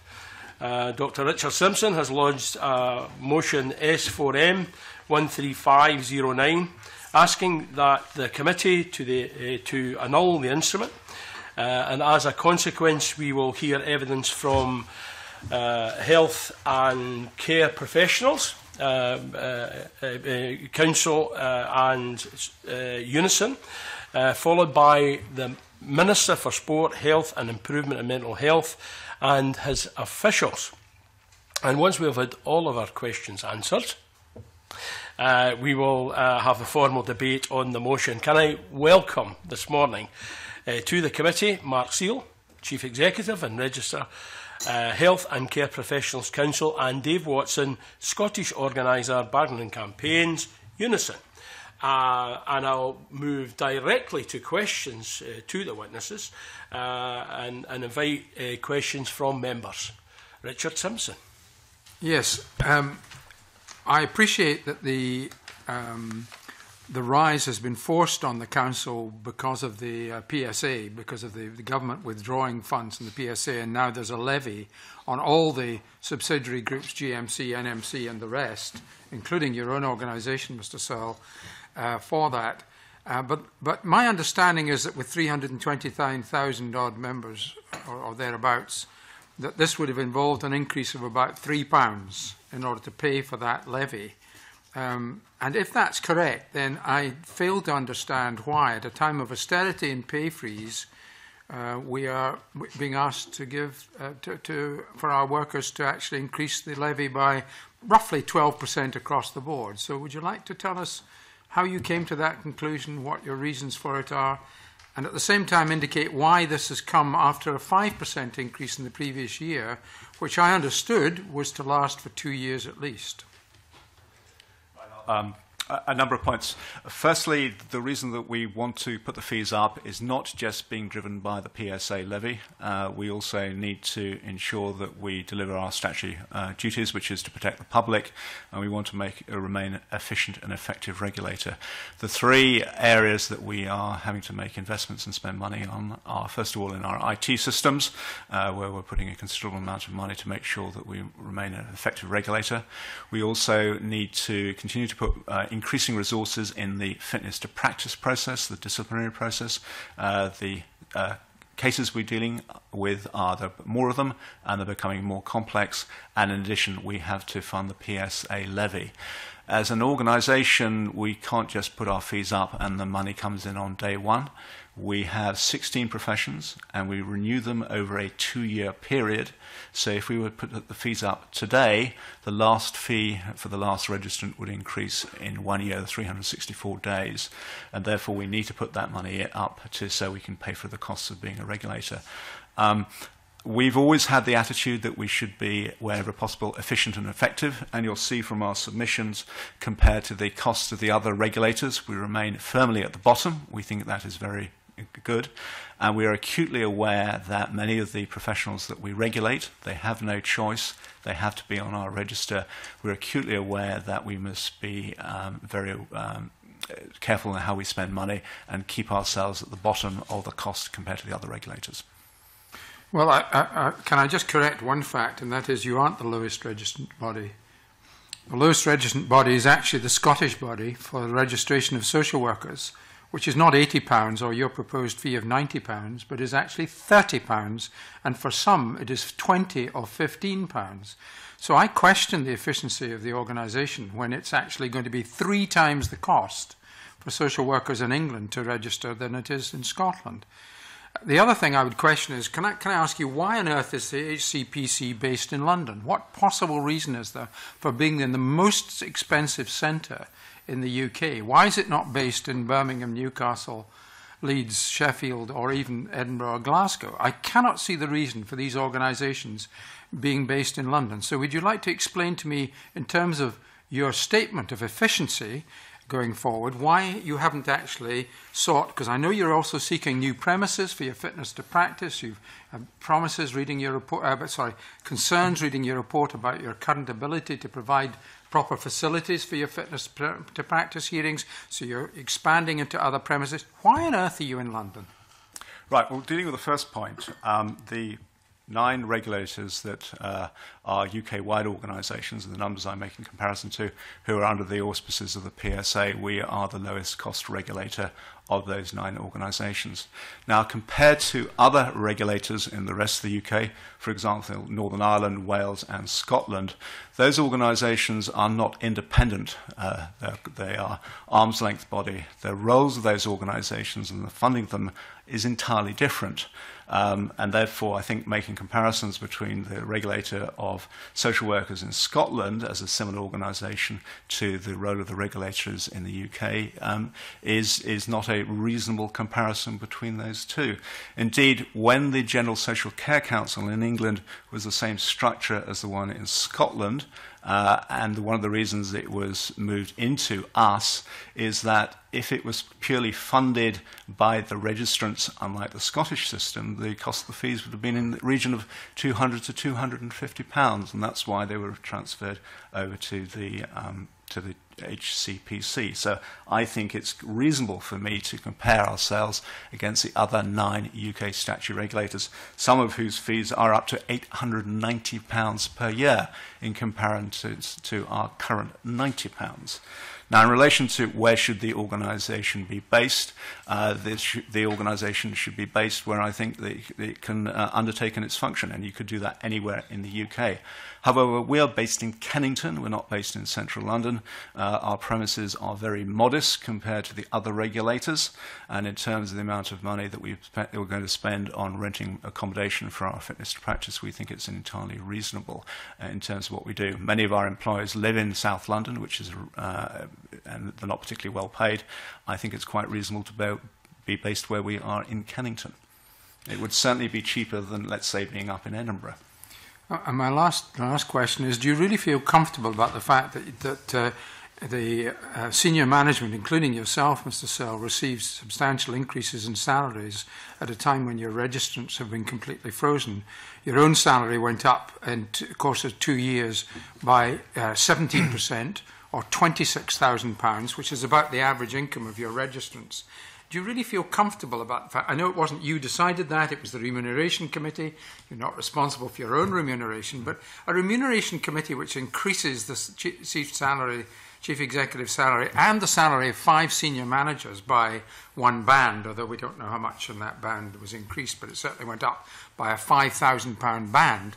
At a time when you're asking registrants to make a big increase and they've been frozen, is this a reasonable, fair, just system in an organisation like this? Well, as you said, I think when you are raising questions about the rates of pay for an organisation like the HPC, those questions should be addressed to the Remuneration Committee. It's very difficult for me as a chief executive to speak on behalf of the Remuneration Committee. But in the past, for example, when during the financial crisis, I in fact decided it would be appropriate to forego my salary increase. I think that was inappropriate a number of years ago. I didn't think it was appropriate it should go.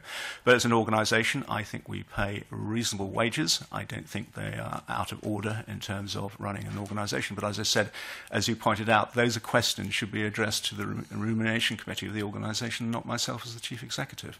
We won't get into debate on pay levels. I mean, at 175,000, there are lots of organisations with pay salaries of that level, well beyond what the Prime Minister or First Minister receive. Can I ask a final question, and that is that the whole question of the consultation period, which was very brief this time, as opposed to being lengthy, and then your decision came out within 6 days of the consultation.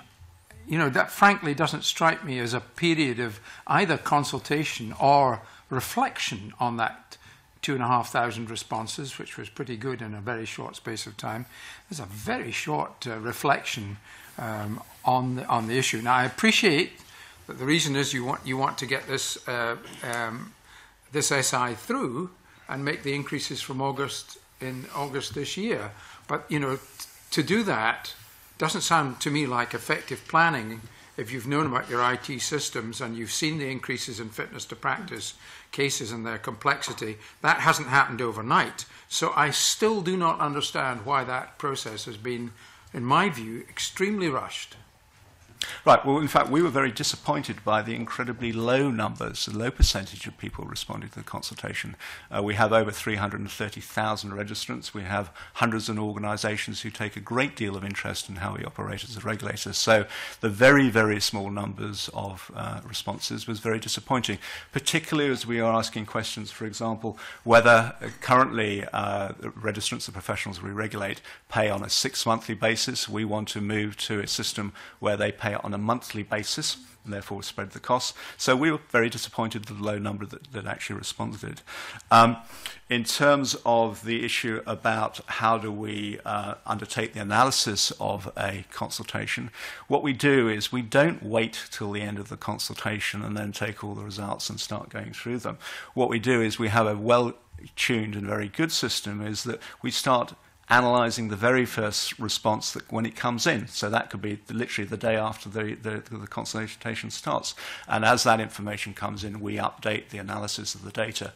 And therefore, by the time we are at the end of the period for the responses to come in, we're actually in a position to rapidly come to the conclusions throughout the consultation. We think that's a good and efficient way to run the analysis of what we're doing. So we have no issue in terms of actually we can turn the result round relatively quickly. In terms of the when we had to do the consultation, it's been partly driven by the, as I said, there are 3 issues, but with the PSA, I will have to sign a cheque on the day one, on the 1st of August, that the PSA is going to be funded by the regulators. It's not going to be spread over a 2-year period. So essentially that cash has to be given to the PSA on day one. We're an organisation that has relatively low reserves, and against the other 8 regulators, the UK 8 regulators, we have very, very small reserves. And therefore the need to get that cash to the PSA is very pressing. We expect to make an operating loss of about £1 to £1.5 million in the current financial year because of the PSA levy and because we charge our registrants over a 2-year period. So I don't think it was rushed. I think the analysis is very good. And as I said, the response to the consultation was very disappointing in terms of the very small numbers. Well, can I just say the response was in a very brief time of 6 weeks, not 6 months. And in the last consultation, you only had about 600 responses. So I accept that the figures were low, but this was over a 6-week period instead of 6 months. It was over a time when there were 3 public holidays. There was an election on, which many of your registrants might well have been quite active in terms of campaigning, etc. So I don't really accept the point that you made. And of course the other thing is that you, in terms of an immediate payment of the cheque, I don't deny that you have to get the money in eventually over a period of time, but you did have a reserve of £3 million, and the cheque presumably to the PSA is about £1 million, so putting that out now to get it back later would not have seemed unreasonable, whilst allowing adequate time to consult. So I'm afraid I just don't accept your point. So just a point of clarification, I don't understand this point you were making about the 6 months. The consultations we normally run are for 12 weeks, but we are following government guidelines in terms of the length of consultations. I'm aware that Mr Watson, given that run, hasn't been able to get in, so I'm giving you that opportunity now, Mr Watson, and I've got a number of questions from additional questions from the committee members. Okay. Thanks, Convener. Perhaps I could deal with that batch of issues. I appreciate this probably isn't the raciest title that I've ever come in front of this committee to talk about, but it's nonetheless an important one because obviously it's dealing with an increase in fees our members have no control over, and obviously therefore looking to yourselves for the level of scrutiny. As has been pointed out, there was a 5% increase, which was pretty significantly above inflation. We were led to believe that that was it for a couple of years and then got hit with this 12.5% increase.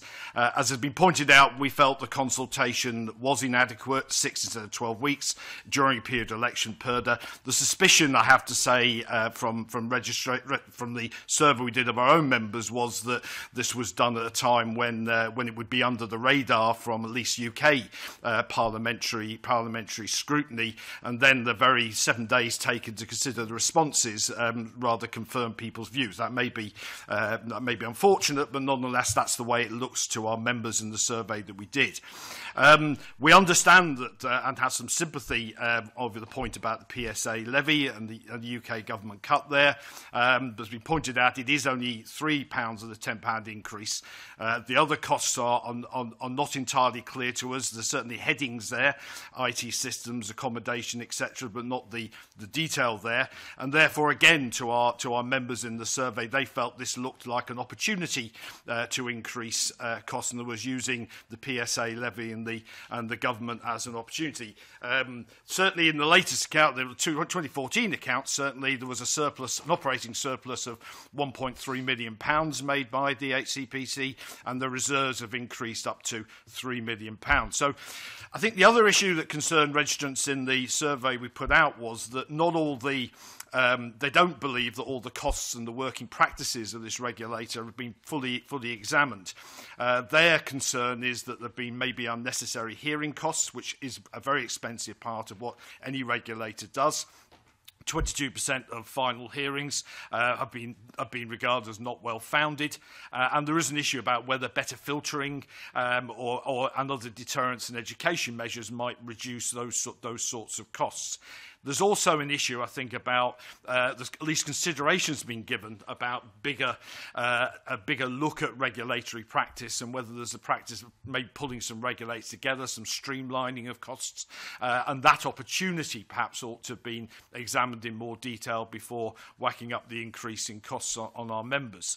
And of course, the issue here is that it's an absolute monopoly.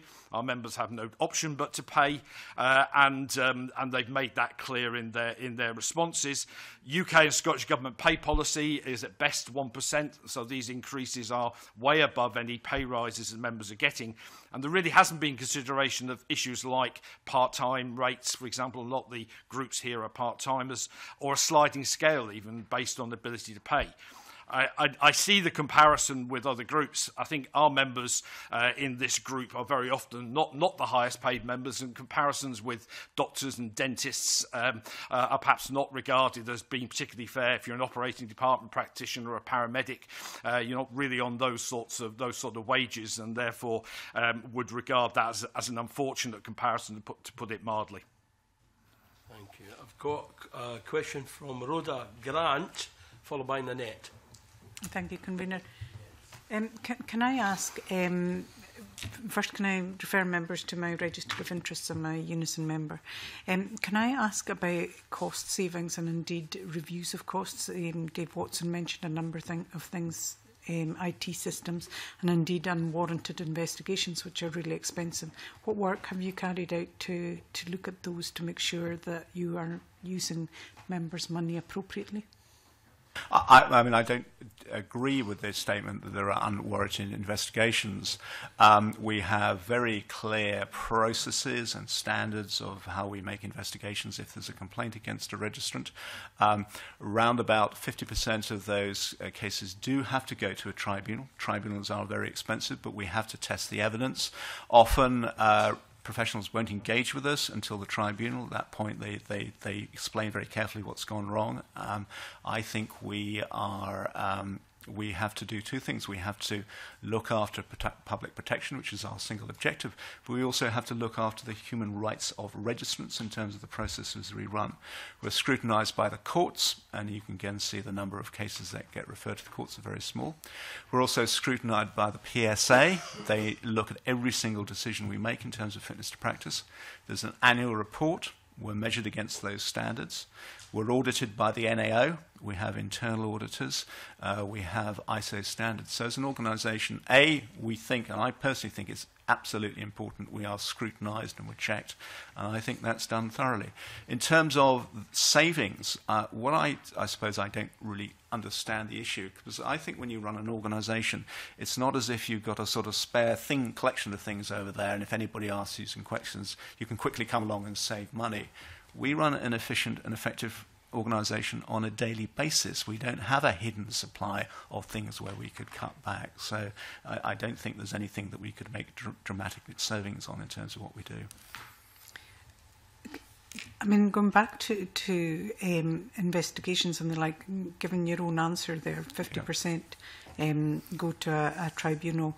Of those, 22% are not well funded. So we're talking about 60% of the cases you're investigating and spending members' money on actually go nowhere at all. Surely there is something you could do about those to stop them becoming formal complaints by working with people much earlier in the system, and that would save you a huge amount of money. I agree with you. We, as a regulator, not having inappropriate complaints, issues being raised by the regulator is incredibly important. And we have a range of actions that we're taking. One is we're doing research to find why, to try and discover, A, why do people make complaints, but also why do registrants get it wrong. What we really are looking for is either situations where we can go back to the universities and we can change the education of those professionals so they realise where things go wrong. We're also working with the professional bodies in terms of the information that they supply their members. Again, most of the complaints we deal with and most of the disciplinary processes we end up doing are not with professional competence. They're to do with things like conduct, behaviour, attitude. And as a regulator, we want to minimise those complaints coming into the organisation where it's inappropriate for us to take action. So there's a huge amount of work that we can do and that we are attempting to resolve. But so the point you're making is we absolutely agree with it. Mr. Watson. Thank you, Committee.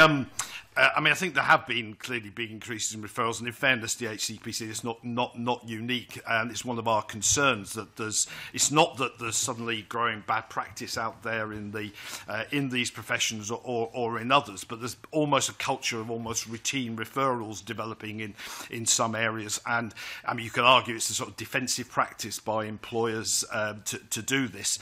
I think the response from regulators needs to be a little bit more filtering, a bit more deterrence, a bit more picking out really what does matter. I accept that's not always possible, particularly when it's a question of individual capability, the particular and individual registrants' practice. Obviously, I see in my department a lot of the cases that go through down to our professional unit in London, and there are a wide variety, some of which quite rightly go to full hearing. Other ones, frankly, you think, why on earth is this being called to a full hearing? And on costs, etc. I mean, I've put the figures on surpluses, and I'm sure Mark's has said that that might change in the coming years. All I would say is that there aren't many Scottish public bodies that are increasing their reserves at the moment and have made any surpluses at all. And so I think really we just ask for the standards that we would apply here in Scotland to apply to bodies at UK level where our members are required to register. Would you respond? Could I respond to that? Yes, certainly. Sorry, a couple of things. We have the lowest reserves of any of the regulators in terms of in terms of measurement of both amount, but also how long they would last. I think it's entirely prudent to have roughly about 3 months reserves, and that's what we currently have. The other thing is we do need to make surpluses because we're making capital investments, and if you make a no surplus or no profit, then we wouldn't have the cash resources to invest in the organisation. Again, a slightly different situation compared to government funding, which is done on a monthly basis. The last thing in terms of fitness to practice, again, to emphasise, as a regulator, we have the smallest number of percentage of complaints coming into our registrants. I actually think that's a reflection on the high level of professionalism in the groups that we regulate. Okay, I've got, I think, 3 committee members who wish to ask questions. We've got the Minister back in at 11 o'clock, and of course we've got the debate itself to come. So, my first is Nanette. I mean, I see we can split this into 2 issues. There's clearly the obligation you have to the PSA and the other fundraising, for want of a better word. Is there any possibility, to think of moving forward, of sort of splitting this and you're going ahead with your obligation to pay what you're due to the PSA? And is there any other means at all that you can consider, other obviously than government funding, for funding some of your other desires? That's the first thing. and if that's the case, if it can be split, would there be merit in going out to further consultation, given you did have a very small response last time? I suspect you might have a bigger response, given what we've heard more recently from your registrant people. It's also my understanding that Westminster hasn't actually discussed this issue yet. And what would be the effect, essentially, if we were to annul this instrument today, and then it goes on to Westminster consultation? I mean, what's the sort of process after that? How would things be affected? I know it's a bit complicated, but if you could perhaps deal with that. To answer some of those questions, if I miss, can you come back? In terms of the process, I don't suspect I'm the best person to advise you on the process, but as I understand it, if the committee says no, then it has to go to the floor of the Parliament, and you have to debate it on the floor of the Parliament. And I believe this is new territory. As I understand it, nobody's ever voted against a statutory instrument. Now, in Westminster, in fact, as I understand it, for some reason it's called praying, and statutory instruments are prayed against every now and then I believe the process is similar to here, that it has to go to the committee hears it, and then there is a vote on it. I unfortunately don't know what happens beyond that. Now, in terms of funding, why we don't normally make comparisons against other professional bodies such as the General Medical Council, we do compare ourselves very closely to the Nursing and Midwifery Council. Again, I'm sure there's others who are more familiar with rates of pays, but we believe the nurses and midwives are probably similar in terms of spread in their fees. Now, with the Nursing and Midwifery Council, it's currently £120, 30% higher than we are. And in addition, because it got itself into some financial difficulties, the Department of Health gave it a grant for, I believe, in the order of £22 million over the last few years to keep itself going. So in comparison, in terms of which organisation should we compare ourselves, I think the NMC is a good one to make comparisons. In theory, well, not in practice, in fact, the DH has made grants to other regulators in times of difficulties. So that is a possibility. And again, in our legislation, the Scottish Parliament could make a grant to us if it saw fit. But again, that's never been used in the past. The position is, I think, from us, is that we have got to continue to invest in fitness to practice. We've got to continue to deliver our statutory duties. And we would argue that the £90, though it's, we'd like to keep it lower, and that's what we need to continue to be an efficient and effective regulator. Did I answer all the questions, or did I miss any? Sorry. More or less, but with regard to the possibility of further consultation, and would such a delay, what impact would delaying for further consultation have? Currently, even with the increase, we are heading towards a million plus loss. If the proposals are turned down by the parliamentary process, the first thing we do would actually go back to the Department of Health and ask for guidance from them on how we should proceed. Because, as you said, it has not been debated in Westminster, and I'm not sure what the situation is if Edinburgh, Scotland says no and Westminster says yes. But we would certainly go down to the Department of Health and see what our options are, which in the long term, or sorry, in the medium term, might mean another consultation. I'm not going to attempt to go through the procedures of Westminster, which I say are even beyond my legal brain. But I can tell you that there is an early day motion that has been tabled at Westminster that we encourage, and I'm pleased to say it's attracted cross-party support from Conservative, SNP and Labour, and I think the Liberal Democrat as well, MPs, recognising that this is something that they have a role to scrutinise these things, because we have no control over them. It's not like a pay negotiation. So that obviously we are very reliant on parliamentarians to do that scrutiny. I do think also I'd say that I have some sympathy about the PSA. I think, frankly, our registrants in our survey still ask the question, what is the function of this overview body, which seems to add a whole pile of costs to the exercise, but doesn't actually seem to do very much. So I think there is that concern. I wouldn't expect Mark to comment on that, but certainly there are those extra costs there. And I do think there is an issue about a wider review of regulation and some of the practices. Could we, do we really have to have 7 or 8 different IT systems and all the rest of it to go with that? And is there not an issue here where a bit more streamlined might actually save everybody a few pounds, which at the present moment in time they could well do with? Well, Move to my next question. Bob Doris. Thanks, followed by Dennis. And I'm going to try and be brief because I know the Minister's come back in shortly. Can I actually commend Richard Simpson for moving to annul this? I should say at this stage I'm not going to support Richard's move to annul this, but I think he's shining a light on something that needs greater scrutiny. I'd like maybe Mr. Serrell to put one or two things on the record. I think that in general, perhaps the HCPC efficiency or otherwise needs to be greater scrutinised by all parliaments across the British Isles. Would you be content, it's not for me to talk about our committee's work plan here at any point, but rather than play it against Sam next year, do you think there's a role for this Parliament's committee to have an ongoing role in scrutinising how effective or efficient you are as a body? Yes, I think we should be scrutinised by as many organisations as possible. We're an organisation that has some pretty draconian powers. We can remove a job away from a professional. As been pointed out, we are effectively a tax on people, and in relation to the professions we regulate, some of those work earn relatively small amounts of money. So I think it would be good that, rather like the Westminster government, if the committee wanted to invite us and answer any question or produce a report, I think that would be absolutely straightforward and a good idea. We are an important organisation, and I think that's entirely reasonable. And can I also ask you, Mr. Seal, do you think that the poor response to the consultation in relation to increasing fees is partly also the responsibility of the HCPC, who should be more proactive in engaging with members in the sector to encourage them to respond? Would that be a reasonable thing to say also?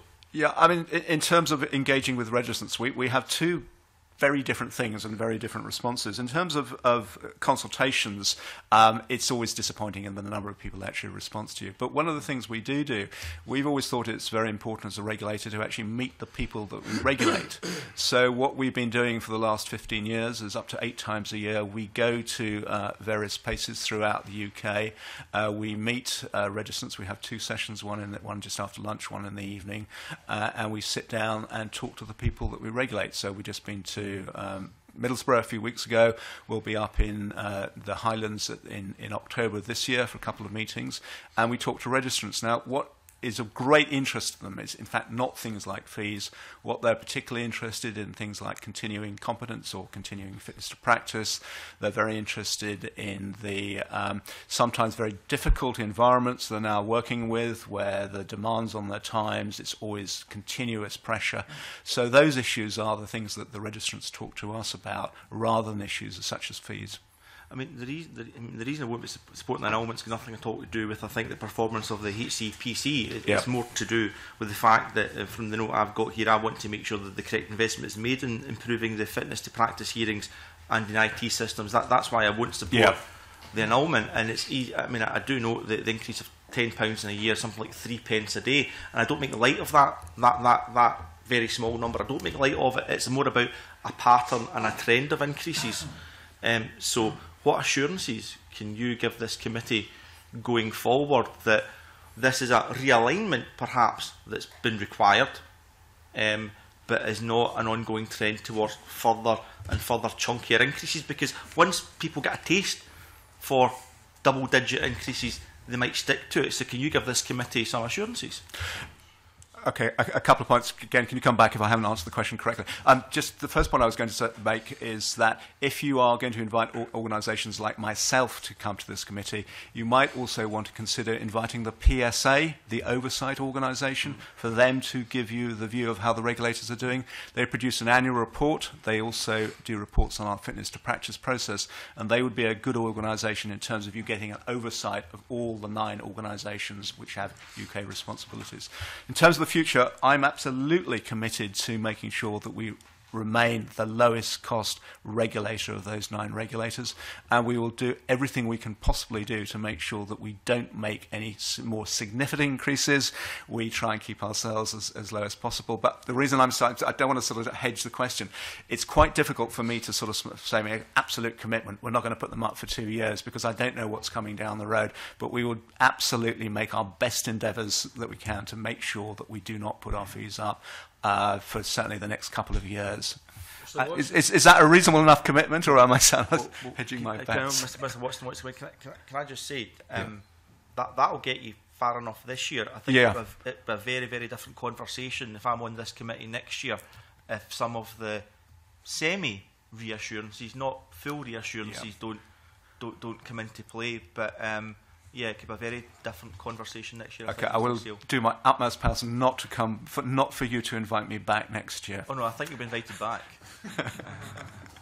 Mr. Watts. Yeah, I mean, I think we would welcome, obviously, for the reasons I've indicated, a more in-depth look at the issue of regulation and regulatory costs. I think that it's very clear from the submission we made and the survey from our members that they are at best confused as to why these increases are there. I think all I would say is that when we had the big 5% increase, we were told that there wasn't a plan to review it. Now I accept events change, but the point is that the event that changed was the £3 out of the £10, the 30%. The event, presumably things like IT systems and accommodation, are not dreamt up overnight. So what I'd say is that the subsequent increase of 12.5% frankly doesn't match up with an argument that this has just been dropped on us at the last 5 minutes, and that's why in our survey that we did have time to pull together amongst our members. That they felt there was an element of opportunism here. That as we're doing the increase, let's get all of this stuff under the one heading. So I think that's why we feel that that these increases are unreasonable at this time. Dennis, we're now running behind, but we'll take one from you. I will be brief, convener. I note that you've got 16 professions. There's 330,000 members. You give a 50% reduction to new graduates for 2 years.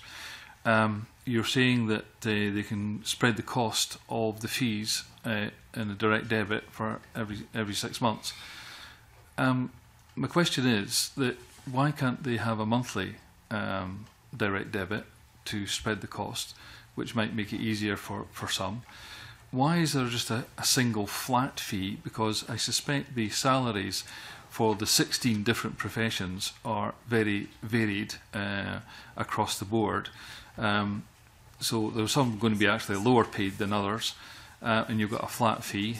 And I'm just wondering if there's any way that you would consider looking at differentials within the fees according to salary, and maybe this monthly direct debit. On the direct debit, we consulted, in fact, on going to a monthly payment, and that was well received.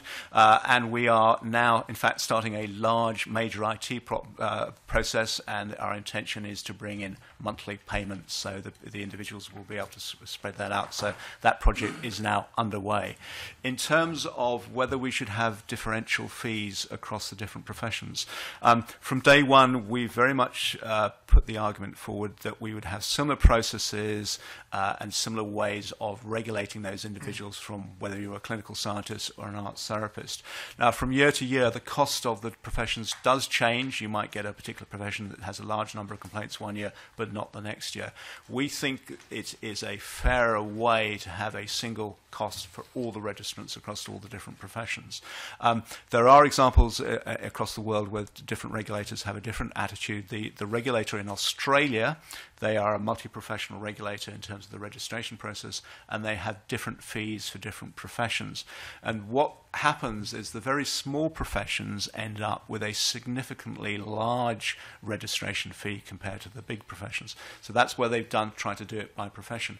I think if we try to do it by the salary of the registrant, I suspect you could do it, but it would certainly be a huge challenge. And then what would happen if people went on part-time working, or if people took time off for long holidays? I think it would just be incredibly complicated. So I think our system is pretty fair in terms of how we approach it. Just on that very point, perhaps we can help trade unions manage to do it with our subs. We do it by salaries, and I don't think we're unique as far as organisations. And ability to pay, I think, is an important principle. Okay, you've had 5, 6 questions. Do you need another one? Well, just ask why no quality impact was done. There was no impact assessment. We're not required to do. Sorry. In relation to what? In relation to the effects of the when you did the consultation normally, Yep. when you're proposing an SSI, you do an equality impact assessment, and we're used to that in this Parliament. There's none been done. Yeah. A lot of your registrants are women. A lot of them are part-time. A lot of them are taking career breaks. You know, I would have thought an equality impact assessment here was critical, even as a matter of fairness, even if it's not a requirement for the government. Yeah. About 60% of our registrants are in fact female, so it's a significant majority. We would expect the Department of Health to do the review of the legislation rather than ourselves. Okay, that's fine. Okay. Thank you. The Minister's with us. Can I thank the witnesses for being here with us this morning and taking all of our questions? I'm going to go directly. I'm not going to pause at all. I'm just going to set up the Minister and his team as we're running a wee bit behind.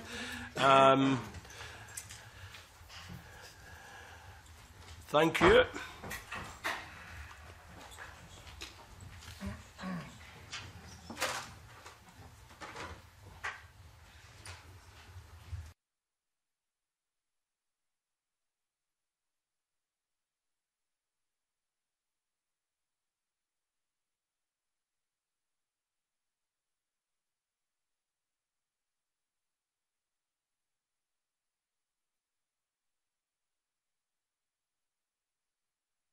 Good. Can I welcome the Minister back to the meeting and also extend a welcome to the officials accompanying the Minister, Fiona McQueen, Chief Nursing Officer, and Ailsa Garland, Principal Legal Officer, Scottish Government.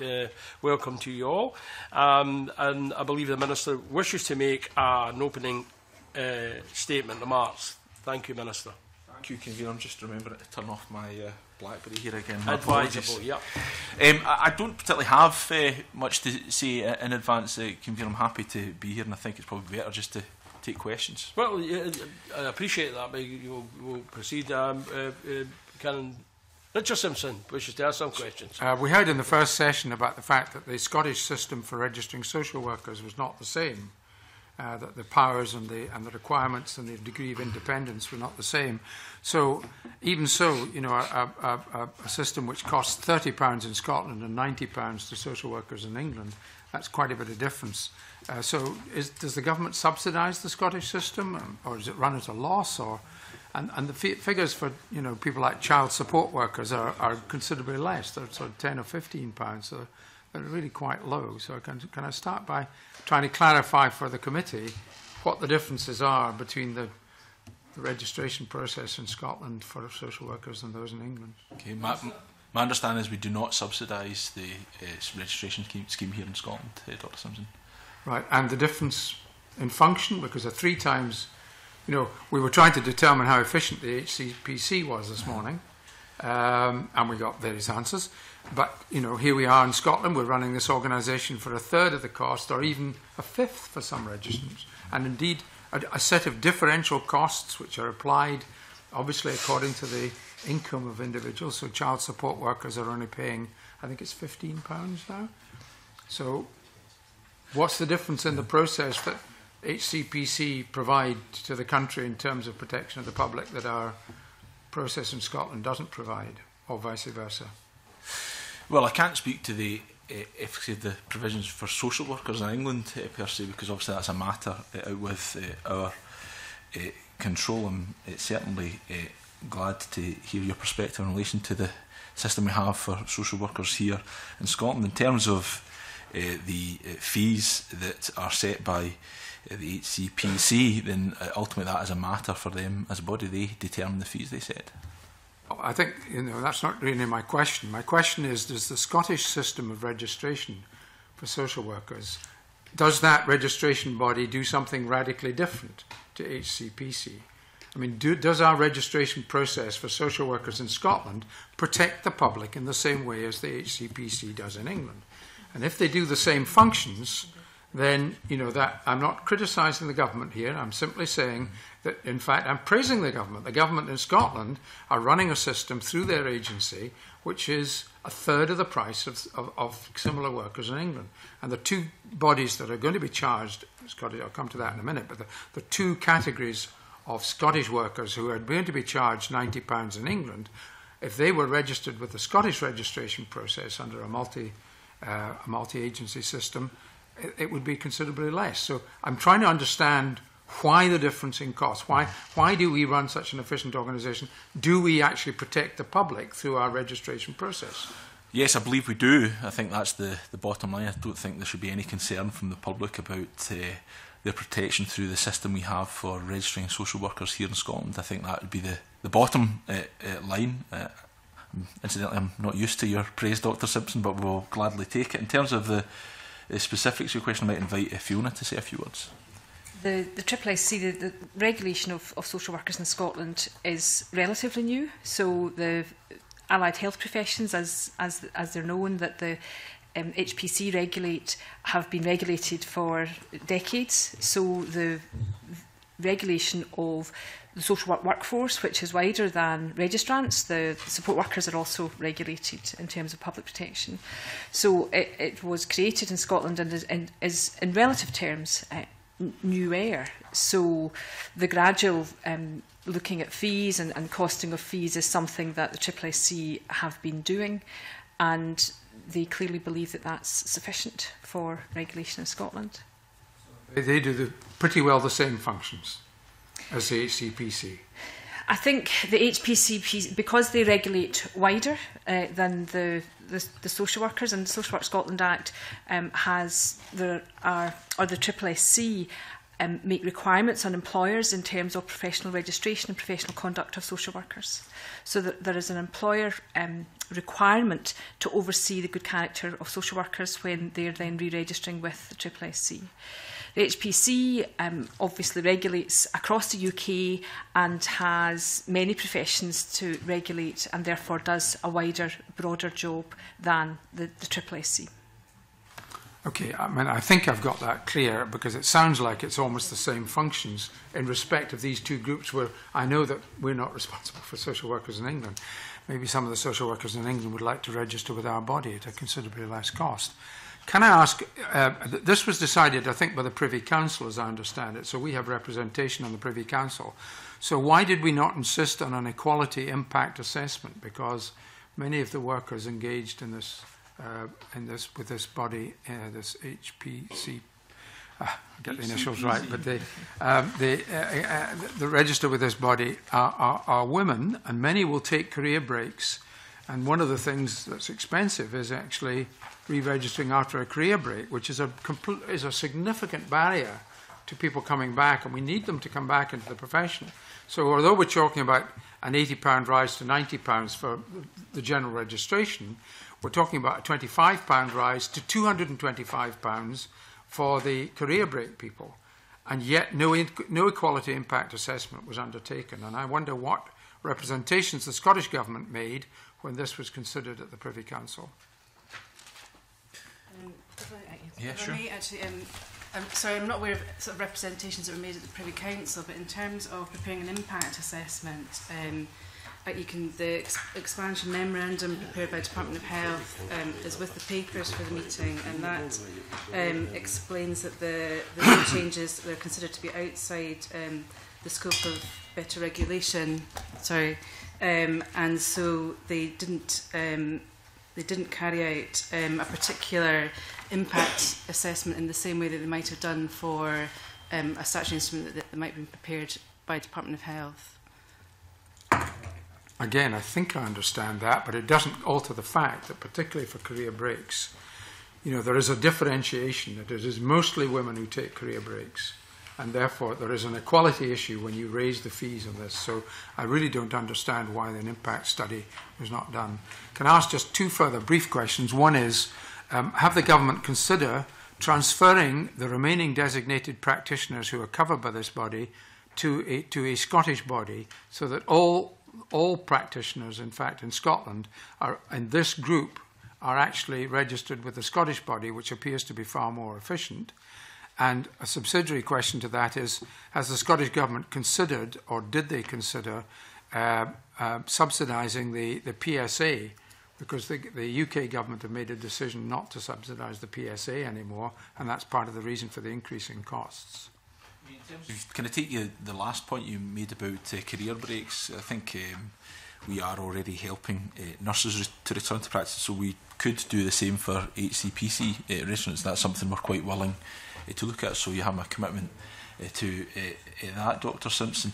In terms of your substantial question about did the government consider transferring the functions of those other than social workers to a Scottish-specific body, under the Scotland Act 1998 we're not able to do that. It's reserved. So I would of course welcome your support, Dr Simpson, for enhanced powers for this Parliament to potentially consider such a move. We cannot do that at this moment in time. It's reserved. Now, we are committed to working with the 4 administrations across the United Kingdom to ensure we have the appropriate regulatory framework, but if we wanted to take a different approach, and I'm not saying we definitely would, but if we wanted to, it would require an amendment to the Scotland Act 1998, is my understanding. And the subsidy question? Well, again, this was something that was agreed between the 4 administrations. You will appreciate that the public finances are constrained. We did support the PSA in the past. It's an independent regulator, of course, so there is the need for it to be independent of government in that sense. So that has helped provoke the change in circumstances. So we are where we are. It's essentially been led across the UK. Okay, thank you very much. Any other questions, members? No other questions? We then move now to agenda item number 5, which is the formal debate on the motion and I'll invite Richard Simpson to move and speak to motion S4M 13509. Thank you, Convener. Can I thank the committee and the convener for the opportunity to debate this issue? I think, this is, I think, in the 13 years I've been in the Parliament, it's the first time I've considered moving an annulment to an SI. But I do feel that at a time of austerity, at a time when we've actually got zero inflation, that 2 increases in the space of 2 years is not desirable. And when the first increase was 5%, which was a significant inflation-busting increase, although the sums are small, nevertheless the principle is there that another increase of 12.5%, only part of which was actually forced by government action at Westminster, seems to me to be completely unacceptable.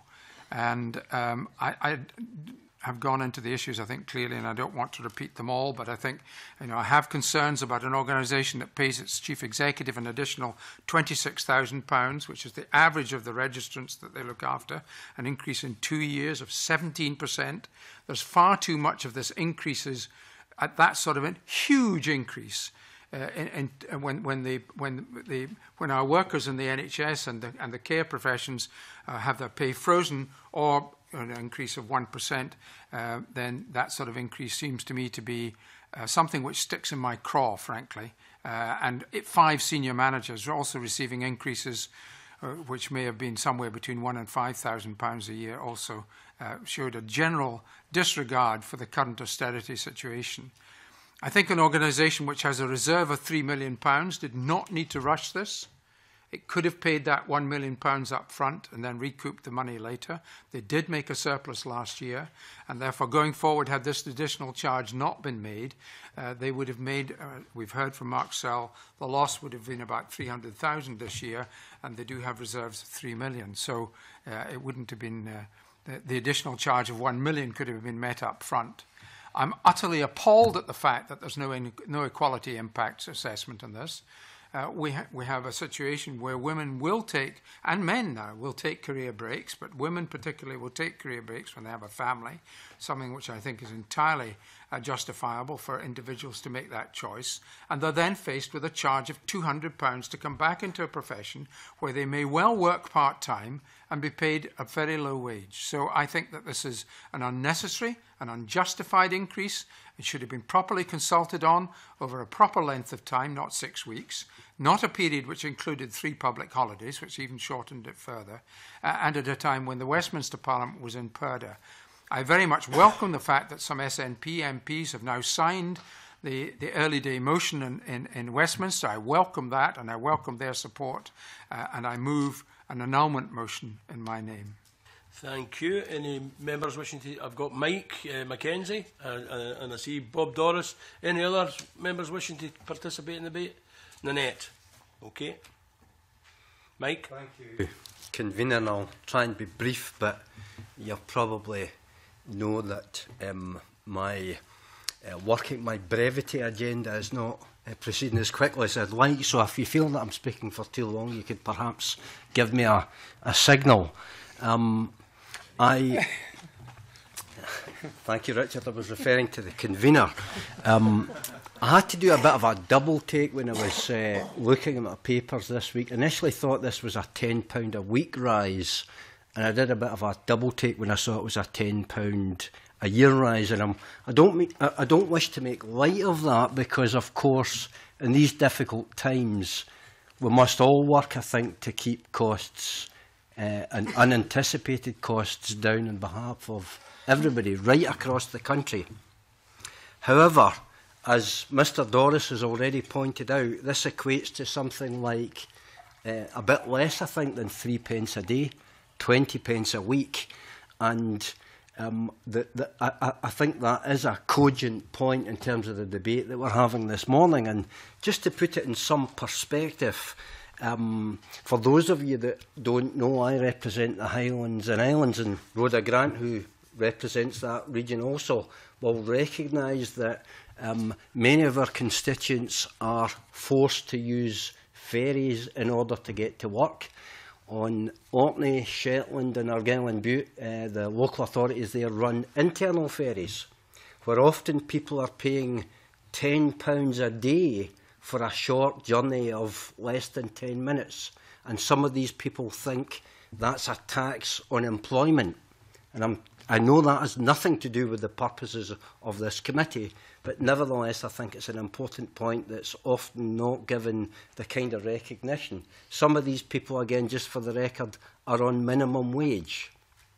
And we're also in an era where we're seeing welfare cuts that, you know, affect individuals in amounts that make this pale into insignificance by comparison. So although I do have sympathy, my sympathy is tempered by that wider context. And I think that the committee would do well to dwell on the wider context as they consider Dr Simpson's motion. I think some interesting, though, and substantive points have been made in the course of our discussion.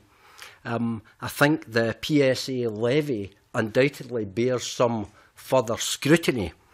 I'm sure Mr Seal cannot have helped to be impressed at how finely the mill of the Scottish Parliament grinds. I'm sure he didn't anticipate the detail and level of questioning, and I think it may be worthwhile for the committee to direct questioning at a future opportunity to the PSA in terms of its levy, on the principle that it behoves all public bodies to operate in an efficient manner which delivers best value. I think there's a further point that Dr Simpson raises about the Chief Executive's salary. It's not directly pertinent to this issue, or it's only tangentially pertinent to this issue, but a 26k rise in these difficult times for any individual, especially one that's already highly paid, I don't think is acceptable in this climate. And I think Dr Simpson raises a further important point about the equality impact assessment. So I'm very glad that Dr Simpson has raised his motion, because I think it's allowed us to have a discussion about these important points. But given the overall context, I'm afraid that I'm not going to be able to support it this morning. Bob Doris. I have to say, I actually commend Mr Mackenzie and his lack of brevity there, because I now no longer have to refer to a number of points that I was going to make during my submission to this. I'll just stress again, not making light of the burden of employees, but put in perspective around 3 pence, less than 3 pence a day does have to factor into whether or not we annul this statutory adjustment or not. And given the fact that there will be enhancement of the fitness to practice methods and the IT systems, I'm not minded to annul the statutory instrument today. However, I would maybe suggest to Mr Sell that just we don't necessarily get the answers we want isn't a reason for us not to invite him back. It's a reason to be invited back more frequently. I have to say, and I think the service that Dr Simpson's done in the Parliament today is to shine a light on whether or not the HCPC is efficient or not. I have no idea if it's efficient or not, so we will have to scrutinise that in the future. I'm not sure what position this committee can or cannot play appropriately in relation to significant pay increases at the very top of that organisation. But that is a light that we will perhaps shine in the future that may otherwise not have happened if it wasn't for Dr Simpson making this move to annul today. And I think the overarching point here is it's not about whether it's a 3 pence a day increase or not, it's about the trend and trajectory of potential increases going forward. And as I said during my questioning to the witnesses earlier, organisations can get a taste for these increases, and I didn't quite get all the reassurances I was looking for in relation to that during that particular evidence session. So whilst I commend Dr Simpson in bringing this to our attention today and making a lot of, quite frankly, very salient points, I won't be supporting the move to annul, but I suspect this committee will be looking at this again, not just this time next year, but well in advance of that, to make sure that HCPC do actually do some of the things that we'd expect them to do. Nanette Miller. Thank you, Convener. I find myself very torn over this issue. I mean, I can see all sides of the argument, frankly. I do accept that there's an obligation to the PSA which has to be dealt with. I also do accept that in relative terms, the HPCP fee is lower than some other regulatory bodies. And I respect their commitment. They have stated today that they will try and keep the fees as low as possible without further projected increases in the foreseeable future. I would have liked to hear of any alternative means of raising money to fund their, I think, necessary IT systems and accommodation problems. I do welcome the fact that they have committed to making monthly payment of which, as you say, as Mike Mackenzie said, in cash terms is relatively small. In percentage terms, it's a big rise. So I do welcome the opportunity for monthly payment of that. And to my mind, that will need efficient IT systems, which perhaps takes me around the full cycle to accept that perhaps the fees should go up in order to accommodate the investment that's needed in infrastructure. I do think there's a need to look at efficiencies, and I would like, in the future, I mean, I will not be a member of this committee next time because I'm retiring from Parliament, but I would like to see this sort of issue taken forward in future Parliaments, and that this regulatory body, and indeed others, are looked at very carefully and scrutinised to make sure that they are indeed efficient and good value. I think I'm probably coming down on the side not to agree with annulment of the instrument. I'm also interested that Westminster hasn't yet discussed this, and I'd be interested to hear how their discussion goes, which presumably they will have in time to come. So I think, as I say, I'm sorry to be so torn, but that's just the way I've tried to reason things out. Thanks for that. Rhoda Grant. Just to speak in support of Richard Simpson's motion, I don't take an awful lot of comfort out of the reassurances that were given about no further large increases, given we were given those previously, and this increase is even larger than the last one. Mike Mackenzie talked about the costs to people working in rural areas, and indeed mileage and petrol costs, and that is a huge burden on rural workers. This just adds to it, and it may appear a small increase, but given the costs that other people are bearing with pay freezes and increased costs and travel and the like, this just adds to it, and I therefore want to support Richard's no other members? Can I ask the Minister to respond? Thank you, Convener. Can I first of all agree with the expression that's been useful to have this debate? I think it has been useful. I think it's very sensible for this committee. Of course, it's a matter for this committee, if it were for me as a member of the government to say what the committee should do, but I think it's a very sensible suggestion that the committee should continue to look at these matters. I should say the change here is, of course, driven by factors beyond the levy to PSA, but taking that as a starting point, it should be pointed out this Parliament has already agreed the changes for for funding the PSA, and I understand that the instrument which set out those changes came before this committee on the 23rd of February. But of course it's beyond that particular issue. You know, the HCPC have a need to upgrade their systems, make sure they're up to speed to ensure they can properly regulate the professions they have responsibility for.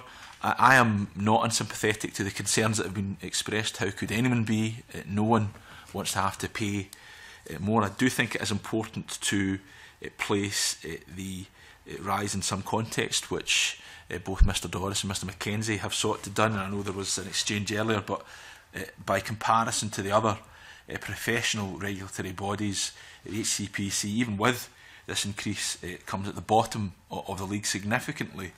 So it has by far and away the lowest of any fee of the UK professional regulatory bodies. The increase has been described as a 12.5% increase, which of course I cannot say is incorrect, but in its proper context that is £10 a year less when you take into account the fact that you can recoup some through your tax payments. So I think it is important to place it in that context. Also, there's been some discussion about this coming against the other context of pay policy. I think it is important, of course, to recognise that not everyone regulated by this body is covered by public sector pay policy. There are some working in the private sector, but if you look at Scottish public sector pay policy, there have been increases for NHS staff who come under agenda for change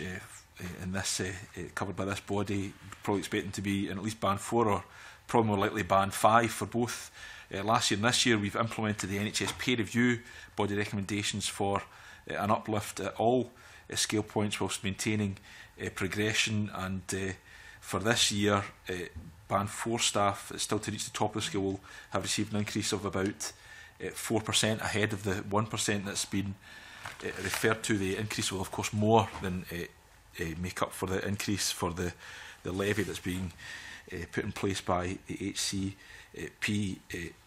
We have had contact with them as a body. They have set out their commitment to us as an administration that they want, and this has been referred to, that they want to move to a system of monthly payments, which I think will make it easier for those that have to pay the levy. And also there's a commitment not to increase the fees again in the foreseeable future, which I hear what's been said, which we have to of course take at face value. I don't say we can operate on any other fair basis. The impact of the annulment, if it was to be agreed by this committee, which I sincerely hope it will not be, would of course be to impact on the HCPC's ability to regulate the professions they have responsibility for.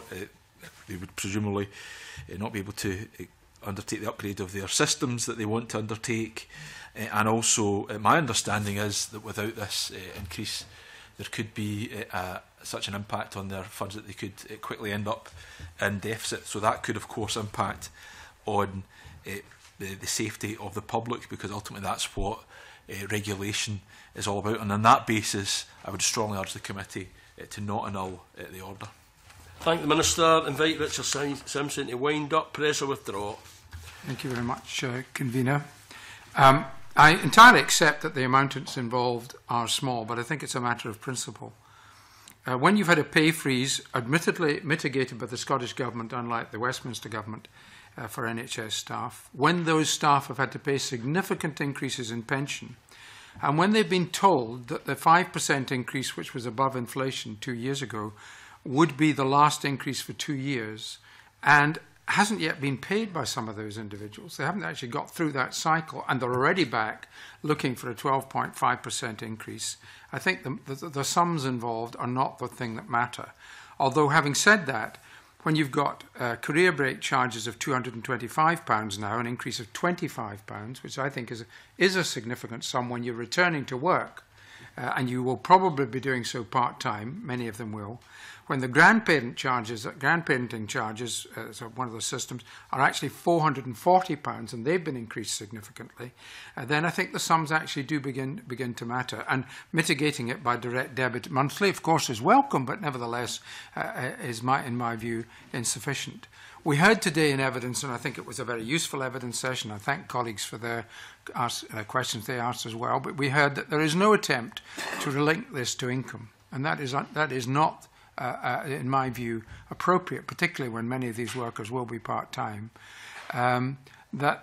We've heard what appears to be the case, that the Scottish body is very much more efficient, and therefore I really wonder what the PSA are doing in terms of supervising. They should be coming to our body in Scotland and say, you clearly run a show which the public have confidence in, the government has confidence in, this Parliament has got confidence in. It's hugely more efficient than what's happening at a UK level. So why the costs for the English body 3 times the level as proposed to that of the Scottish body? I think the final thing that really makes me move this motion was something that Mark Searle said this morning, and that is when he said we don't have any off-the-peg efficiency savings. Every single public body in this country, in Scotland, has had to make efficiency savings. They may have gone back to the body concerned and be improved, but to say we don't have efficiency savings that we can make, which is how I interpreted what he said, was, I think, a manifestation of an organisation that needs to be scrutinised very much more closely. So I welcome the fact that others, after I depart this Parliament next year, will be, because I won't be standing again, will be scrutinising these bodies much more closely. But I want to move the annulment because I want to send a message out. I want this Parliament to send a message out to our registrants, to the 329,000 registrants across the UK, and to the UK Parliament to say this should have been far more closely scrutinised. The sums involved are not large for the PSA. They should have been paid by the government until there was adequate consultation time on this issue. And that has not been provided in this instance, and I think more time should have been given, and more costings should be provided, not simply saying an IT system needs to be improved. I think that's not good enough, or our office costs are going to expand because we need more room. I think the costs were not provided adequately, and I'm not prepared to subscribe to an organisation that actually doesn't lay out very clearly and in great detail its costs before that is done. So I move the motion in my name. I will press. Yeah, press the motion, move the motion. The question is then that motion S4M 13509 be agreed to. Are we all agreed? No. We're not agreed, so we move to a vote. And all those in favour of the motion, please indicate by raising their hand. All those against the motion, please indicate. Thank you. Abstentions?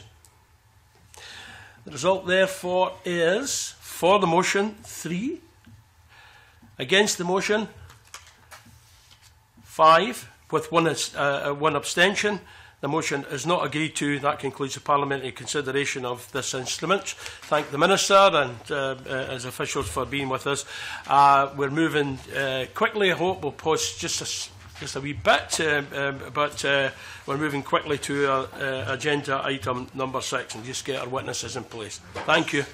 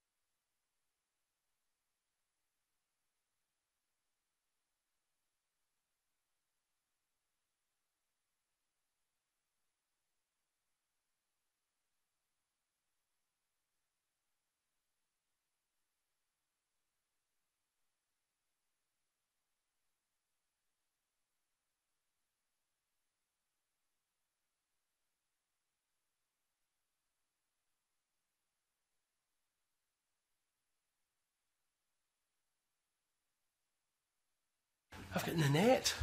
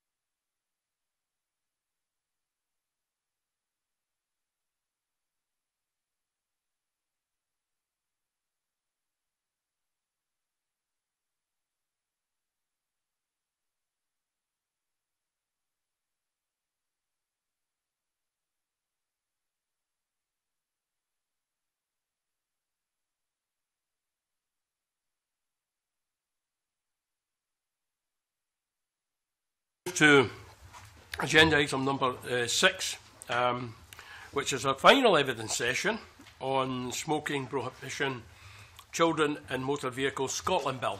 Can I welcome Jim Hume, MSP, member in charge of the bill, Louise Miller, Senior Solicitor, Office of the Solicitor to the Scottish Parliament, and Stephen Fricker, Assistant Clerk to the Non-Governmental Bills Unit. Welcome to you all.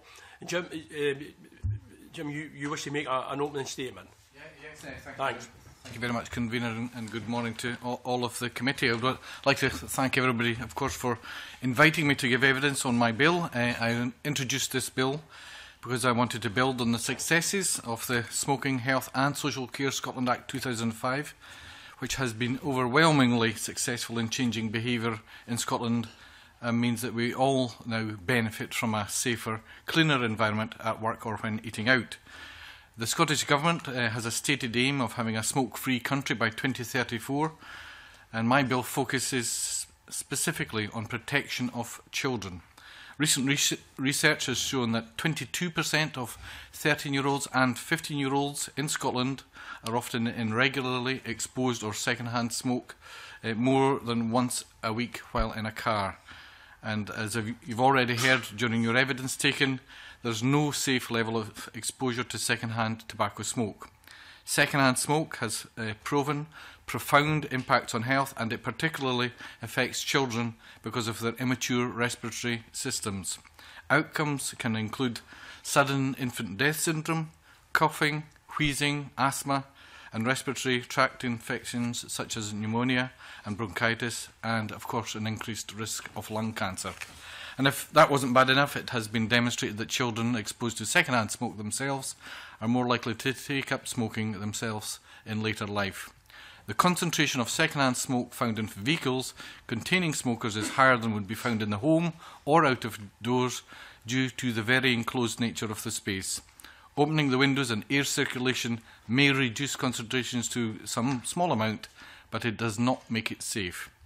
Most affected children have no other transport option or are too young to make other arrangements and are not empowered to change the behaviour of adults around them. So I believe we have a moral duty to protect those children from the immediate health impacts of second-hand smoke, give them the best start in life and support them to go on to lead healthy lives themselves. Thank you. Thank you. Our first question this morning is from Lynette Millen. Morning. You'll probably be aware from last week's evidence session that I raised issues of enforcement. I mean, I absolutely agree that it's not desirable to have children, particularly anyone really, but children particularly in an atmosphere of smoke or recent smoke. But I think it was raised last week by people even who are in support of the bill that this is primarily an education issue, to get people educated in the fact that it's just not the social thing to do, or not the public, within the public health interest, this is not the thing to do, to smoke around children in an enclosed space. It's really, I am concerned about how this can be enforced and how you can actually pick people up. As I said last week, I've got a tall grandson aged 15 who would be mistaken for an adult very easily in a car. How do you go about identifying it? And if there is a sort of accusation that an adult's been smoking, how do you anticipate going about things? I mean, would you expect children in the car to give evidence, say, against their mum or dad if they happen to be smoking in the car? Can you just give me a little detail on how you actually see the practicalities of enforcement? Because I think that's really important. Yes, thank you very much, Jeanette, for that question.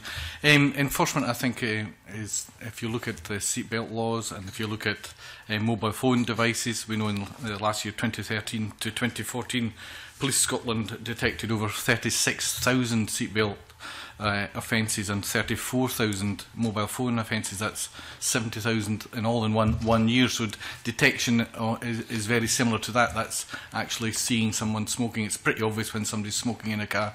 It's fairly obvious that if it's a younger child. Obviously, if it's a child who's 17, then it can be more difficult, of course, but not impossible. And as Police Scotland said last week in their evidence, that they were quite happy with making the difference between a person who's under 18 and a person who's not, as they do daily, as they said themselves, when related to alcohol and buying alcohol offences, buying alcohol as a junior.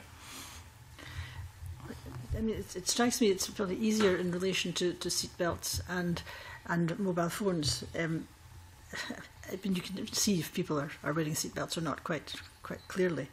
And mobile phones, you could, if it came to it, have a record of when a particular mobile phone call was made or when the phone was in action, so that, you know, if someone was being accused of being guilty in this under this legislation, you could find some proof. I'm not just quite sure how you could actually prove in retrospect that someone was smoking when the car was stopped or whatever. I know there might be residual particles, but can it be proved when those residual particles became available? Was that, you know, I mean, just very recently, or was it sometime past? Well, no, it would be active smoking. We're not talking about if there has been smoking in the car previous to the child going into that. That would be difficult to enforce, but we're talking about when the police notice somebody who's physically smoking in front of them, which is very similar to a seatbelt. You can physically see if someone's not wearing a seatbelt in front of them.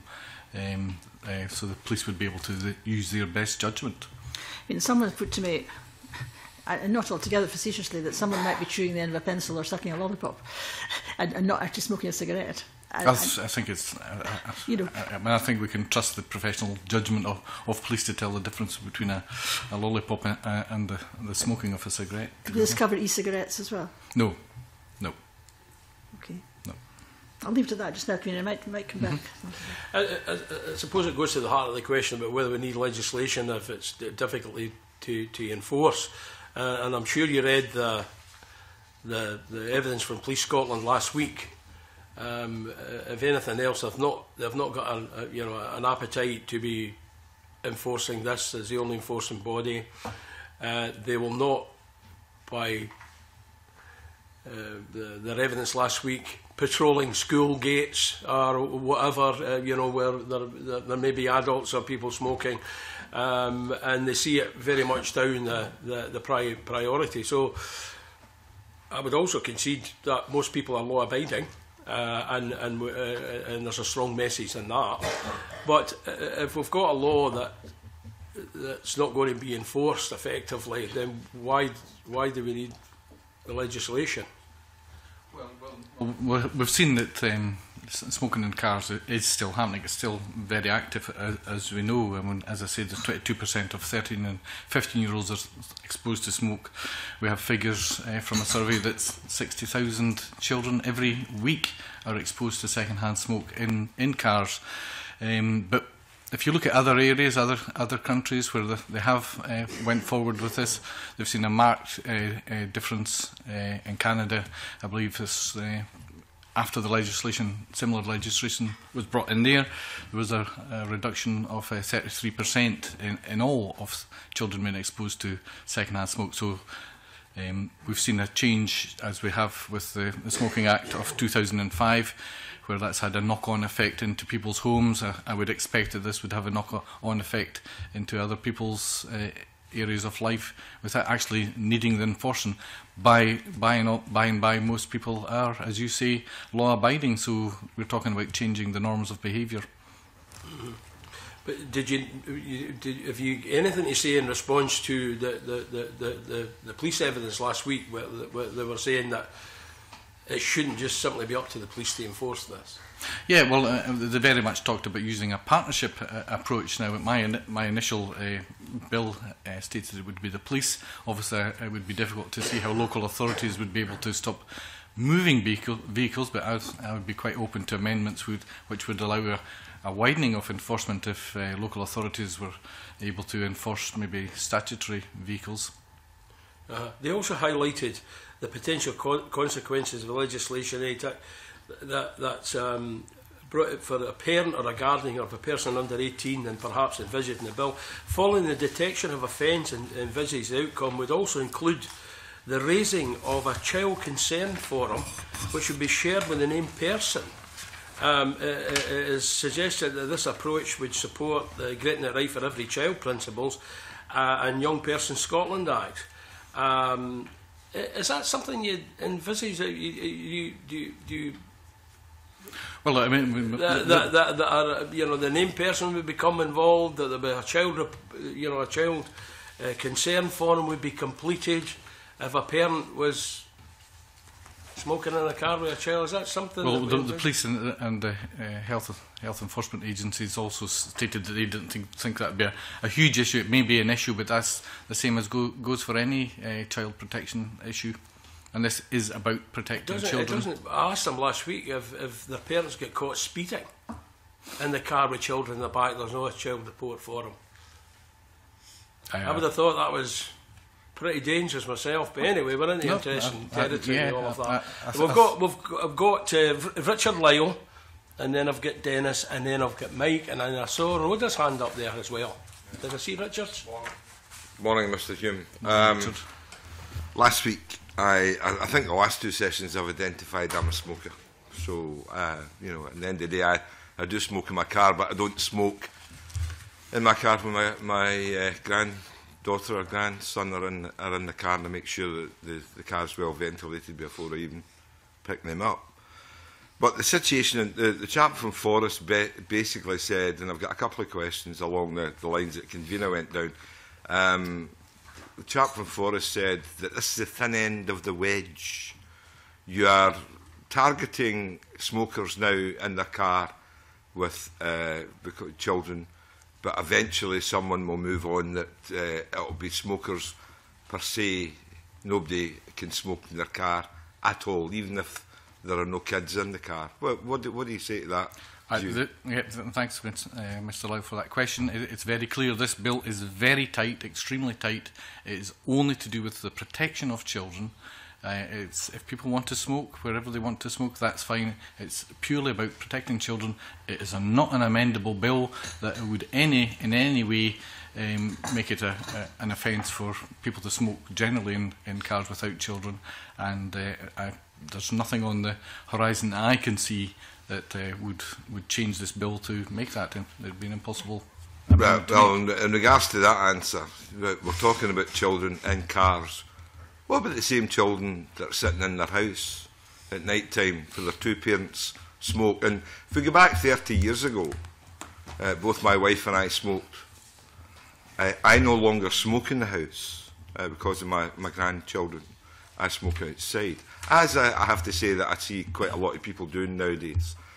But what happens to the person who is, okay, I can't smoke in my car because my kids are there, but I can smoke in my house. Are we going to have a law next to say people can't smoke in their house? Well, as I say, this law cannot be amended to make it anything to do with what people do in their houses. It's purely about a vehicle. A vehicle, you're in a very enclosed space. The children have no option but to go into that car, to go on their trip to school, sometimes to sports, bizarrely, or wherever. British Lung Foundation gave the evidence which showed the smoking particles are 11 times thicker in a car than they are in a pub. Yeah. So you're a very much of a difference. Of course, it may make some people think twice about smoking at home, and that's great when the kids are there.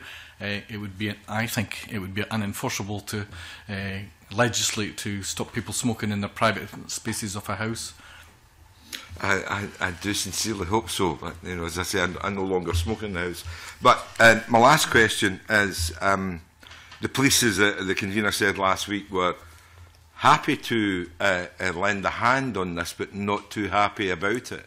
And taking their I think if I remember in one of the reports, it said taking their eye off terrorism, etc. To go about and look for somebody in a car smoking. And I liked the other one where someone said, well, if the windows are tinted, I can't see. I've got 2 car seats in my car for my grandkids that you could see if these kids were in children are in the car. But how do you equate to the factor that, again, Forrest made out, you're going to have police, you're going to have traffic wardens, you're going to have community cops, you're going to have community wardens, you're going to have environmental health officers. If a car is stopped, parked in a car park, you're going to have the public, So everybody's going to start to report people they see smoking in their cars. Do you think that's not a bit over the top? Well, I mean, my initial bill was only for the police to enforce it. It has been the government who have said that they would consider bringing an amendment regarding local authorities and community wardens, etc. So that aside, it would be up to them to justify that. I'm quite happy if there's more people legislating on it. I think the fact that we have 60,000 children exposed to second-hand smoke in cars every week in Scotland, and we know the long-term effects, and we know that young children will tend to smoke themselves in later life if they're exposed to second-hand smoke in cars. And we know the socio-economic and health inequalities that this causes in Scotland, that we have to act. And as the Police Scotland said themselves, and the Law Society said themselves last week, that they all thought that this legislation was now necessary, and that enforcement wouldn't be needed drastically, as it has not been in other countries. Once enforced, we've noticed huge differeces in people's behaviour. I think South Australia, something like 88% of cars are now smoke-free after legislating, and in Canada, as I said in my earlier remarks, I think there was a 33% reduction in almost immediately from legislation being brought in there. Thank you. Thank you, Richard. Dennis Robertson. Thank you, Convener, and good afternoon, Mr. Hume. I support the whole idea of trying to ensure that children aren't exposed to second-hand smoke. But I still got a problem with regard to the enforcement aspect that Nanette Milne was raising. If someone in the car is smoking, say going to collect a child for school, whatever, and they're just, they're parked up and they're having a cigarette prior to the child coming out, that child's going to be exposed to that second-hand smoke after that person has finished smoking and got into the car. And we know that even if you dissipate the smoke by ventilation, the chemicals will still be there for quite some time. So with regard to that, this legislation isn't going to protect those children at all. Is it not better to try and raise the education and awareness of the harms of exposing children to smoke, rather than imposing legislation which would appear, at the moment anyway, to be unenforceable? Well, as we can see from other countries, I would dispute that it has been enforceable. But what we have seen is legislation has acted as a deterrent, and behaviour has changed. which is, I think, is what we're all wanting. We're not wanting loads of people being criminalised, obviously, by these actions. So, as I said, legislation is there as a deterrent. We know it changes behaviour. We've got all the evidence, as you have in front of us, that legislation in other countries has changed behaviour. You're quite right. If somebody is just out from smoking in a car, the toxins will still be there. You can't see all.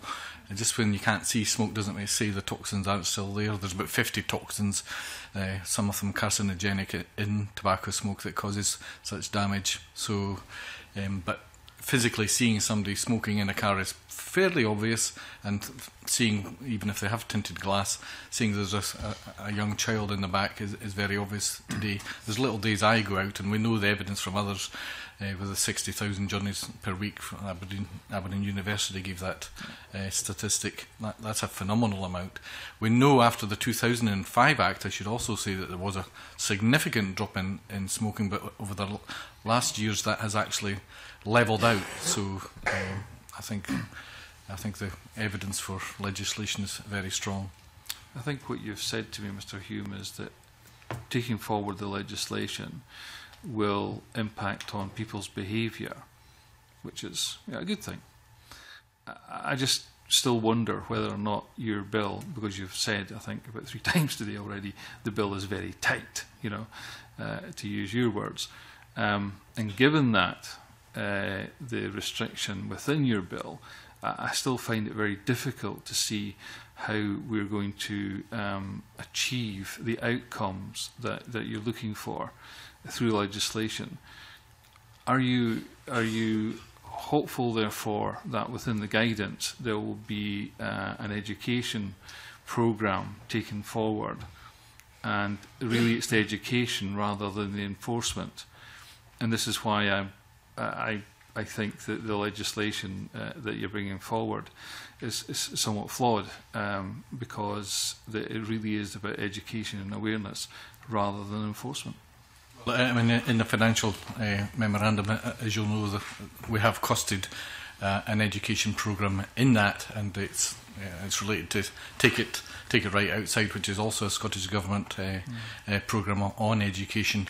The very fact it's gained so much media attention will already have changed people's attitude, but we know that smoking in cars is, as I said, education on that has been going on for decades. The dangers of second-hand smoke has been going on for decades, but still we have the 60,000 children every single week in Scotland being still exposed to second-hand smoke. We know the dangers that does to their health. They have no choice to go in that car. They can't hop on the bus or get a taxi or decide to take the train or the tram to school. They have to go in that. We know also, this was a Dr. Rena Dewar who gave evidence to my consultation 3 years ago when that went out, that it also causes great stress for children. Children are in the back of a car, they're being exposed to the smoke, they can't hold the breath for 10 minutes, they know the dangers themselves of being exposed to that smoke, and the stress that gives to them has been marked quite significantly. That was a Dr. Rena Dewar from University of Edinburgh who gave me that evidence. Yeah, you see, you continue to cite the evidence, Mr. Hume, and I appreciate all the evidence is there, and certainly the evidence from Aberdeen University and the British Lung Foundation, etc. And I understand all that, and I understand the impact it has on children and their behaviour later in life.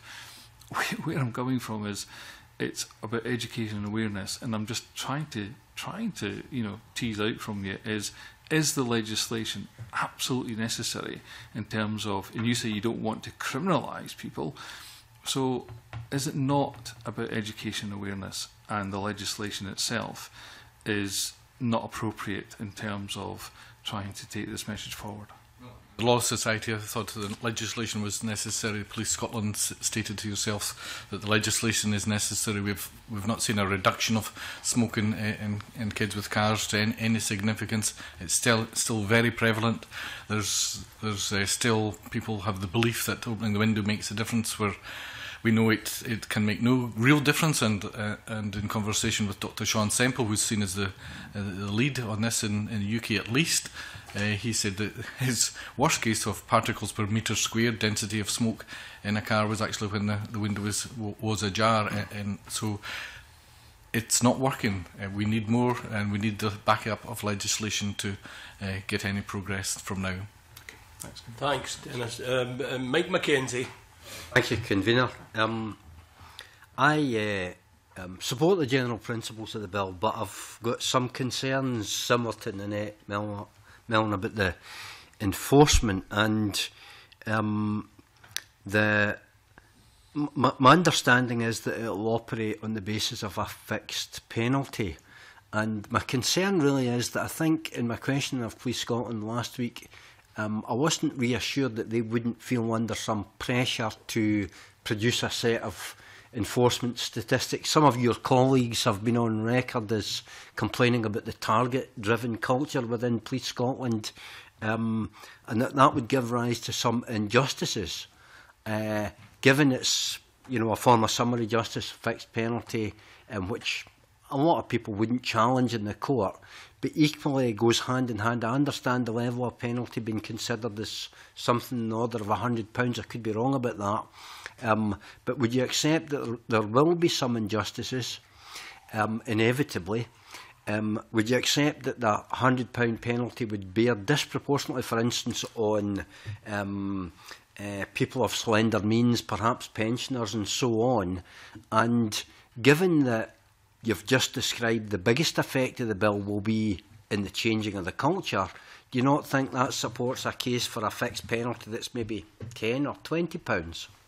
Well, the figure of £100 of my initial consultation, it was I consulted on £60, and that was relating exactly to what the spot fine is for a seatbelt fine, and exactly the same amount that is for a mobile phone.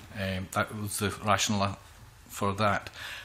During the consultation process, of course, that was changed to £100. That's why this is at £100. You also mentioned about socio-economic and really health inequalities as well. And we know in some socio-economic groups that health is a much larger issue, as is smoking a much larger issue. And I'll just reiterate what this is about. This is about protecting children from second-hand smoke damage at a very vulnerable age, which can lead to problems immediately and in the future. Okay, thank you. I'm a bit disappointed that you're not more concerned with the potential injustices, but I'll move on.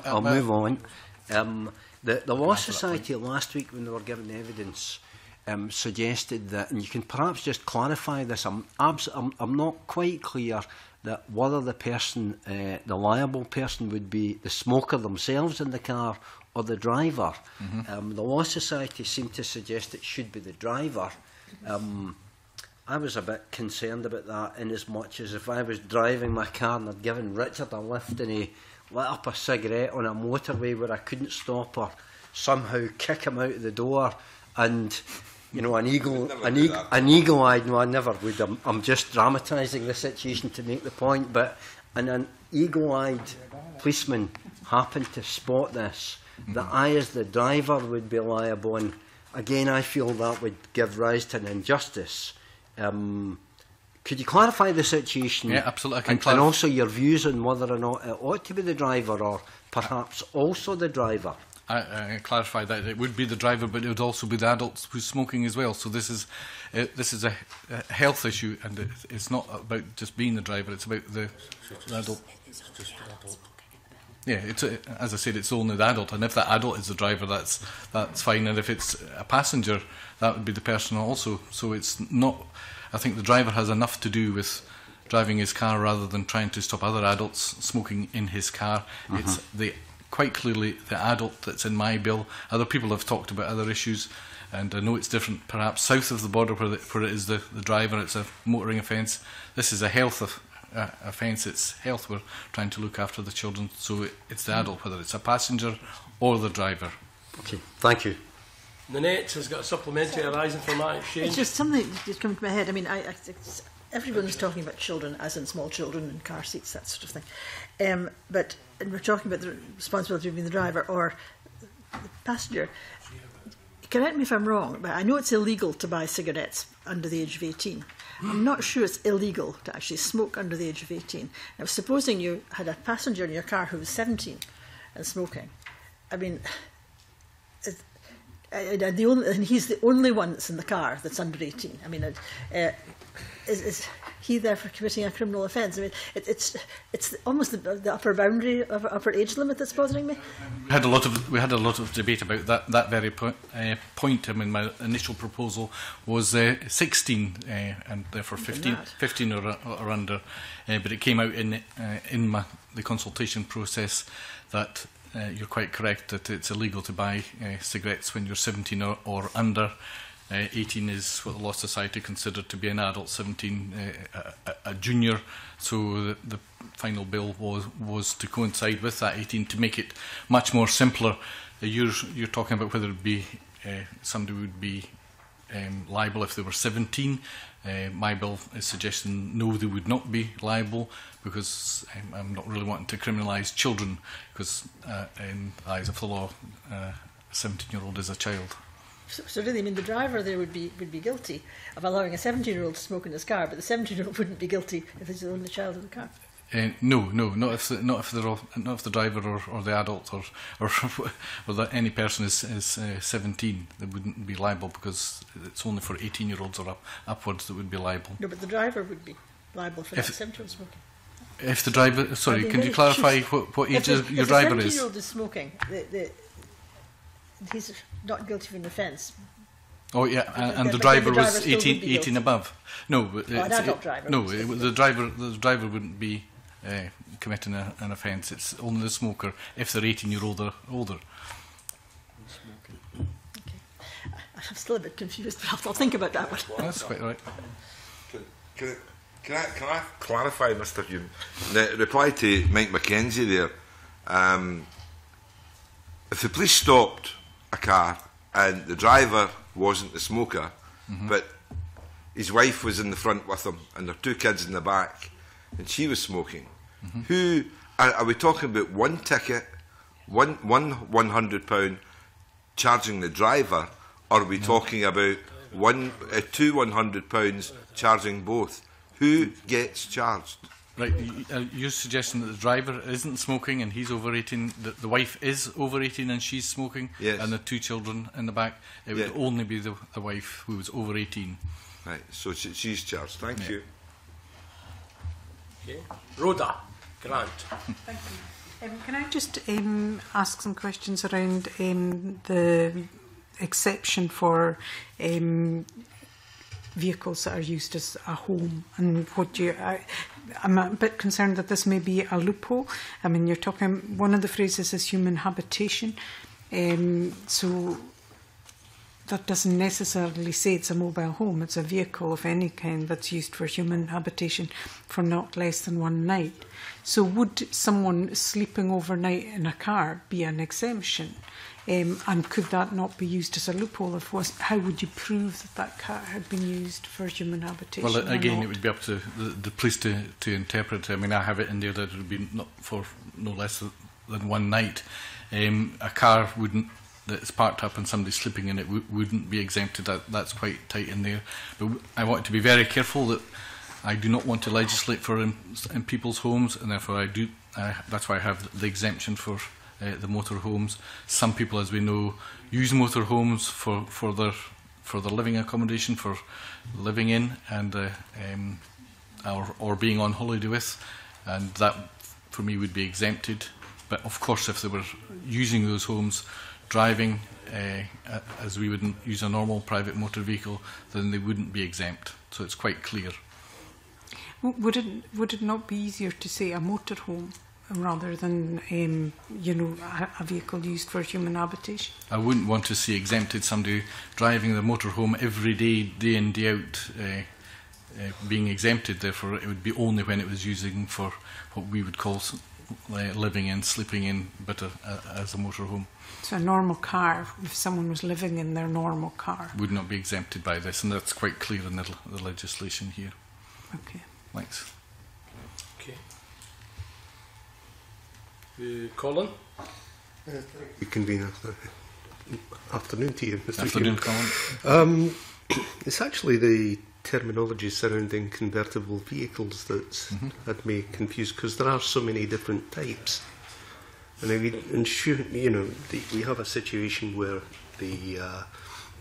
in a convertible vehicle, it is possible to, for instance, run with the windows up at the side. And given obviously the air coming across what is the roof area, forcing down any particular smoke, how do you determine what is a convertible and exempt vehicle? Legislation. There has been some confusion, I think, at the committee on this point, because with my legislation there is no exemption for convertible motor vehicles at all. The Scottish Government have talked about it, and I've discussed it with them, and they seem quite soft on it, but I agree with you completely. Putting your windows up and taking the roof down still causes can cause quite a lot of second-hand smoke issues.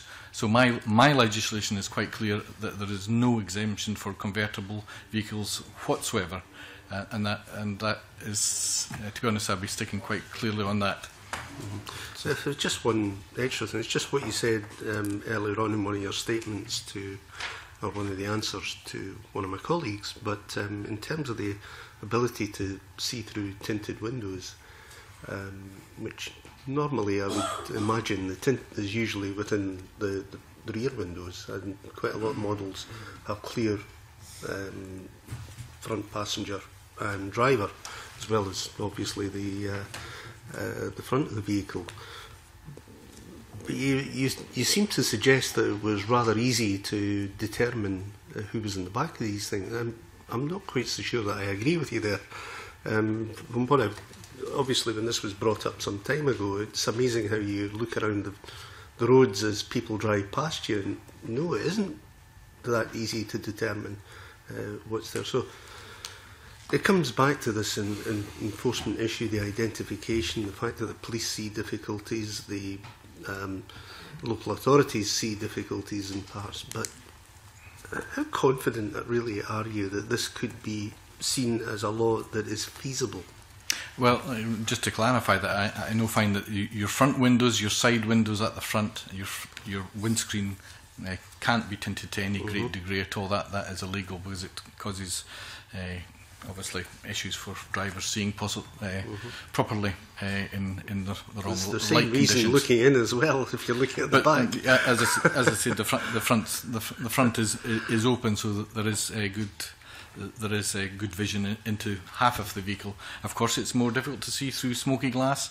It's more difficult to see what happens in the back of a van. But as I said, the local authority and Police Scotland, even with all that knowledge, realise that and have stated that this legislation they believe is absolutely necessary. And again, if you look at all the evidence of all the other countries, and you will have a lot of it in your papers, the change in people's behaviour when this legislation came in was quite phenomenal, and that's what this legislation is about. Yeah, sorry. Yes, certainly. I think it's important also to state at this point that the committee seem to be focusing on the vehicles that are in motion. This doesn't necessarily need to apply to vehicles that are in motion. This can apply to vehicles that are stationary as well.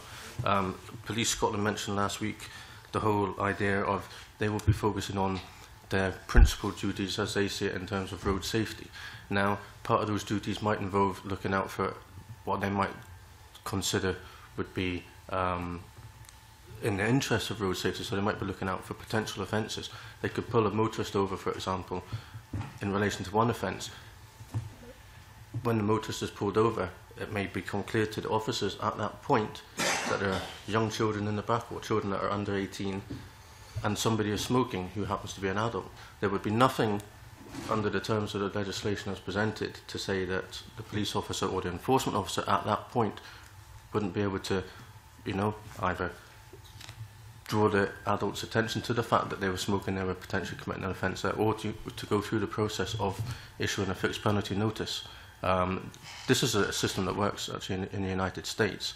a lot of their legislation, smoking in cars legislation, has actually been put forward as a secondary offence.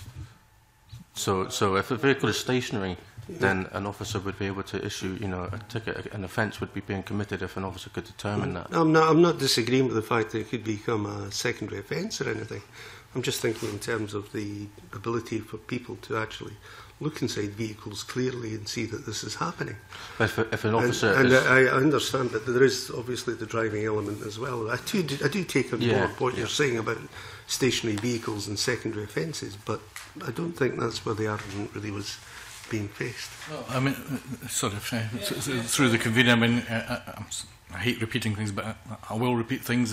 If we've looked at just the year 2013-14, if you look at the seatbelt and the mobile phone law, but just the seatbelt, 136,000 in 1 year were detected, and these will be seatbelts that are equally in the back as they are in the front. So, yes, of course it will be more difficult if you've got very dark smoky glass, but it doesn't say that it's not impossible.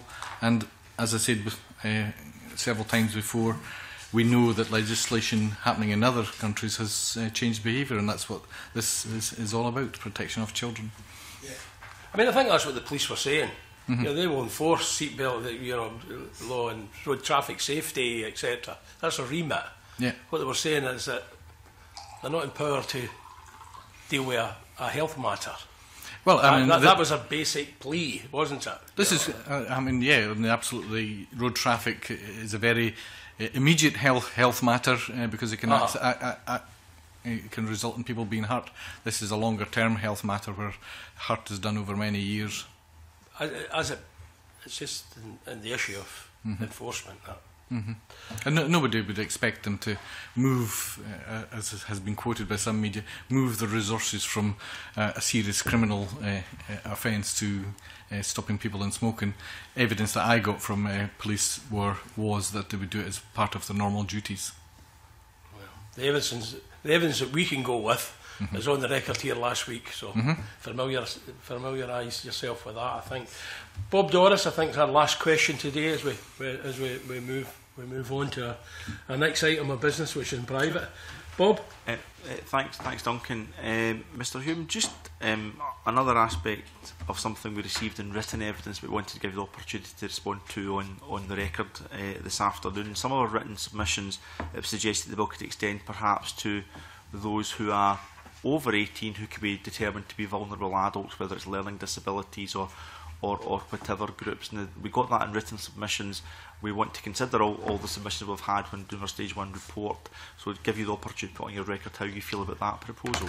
Yeah, I mean, I think it's absolutely wrong that anybody, any vulnerable adult should be exposed to smoking second-hand cars. They're very similar to children. They probably don't have the option to go on public transport, etc. It was something we considered in great depth before we started this journey, and our concern was how can the police actually identify somebody who is a vulnerable adult. It's not that obvious, whereas a child can be quite a bit more obvious than a vulnerable adult.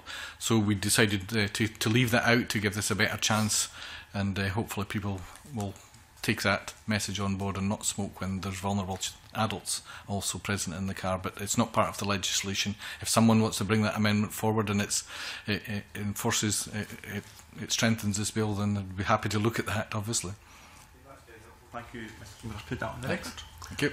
I don't think we've got any more questions.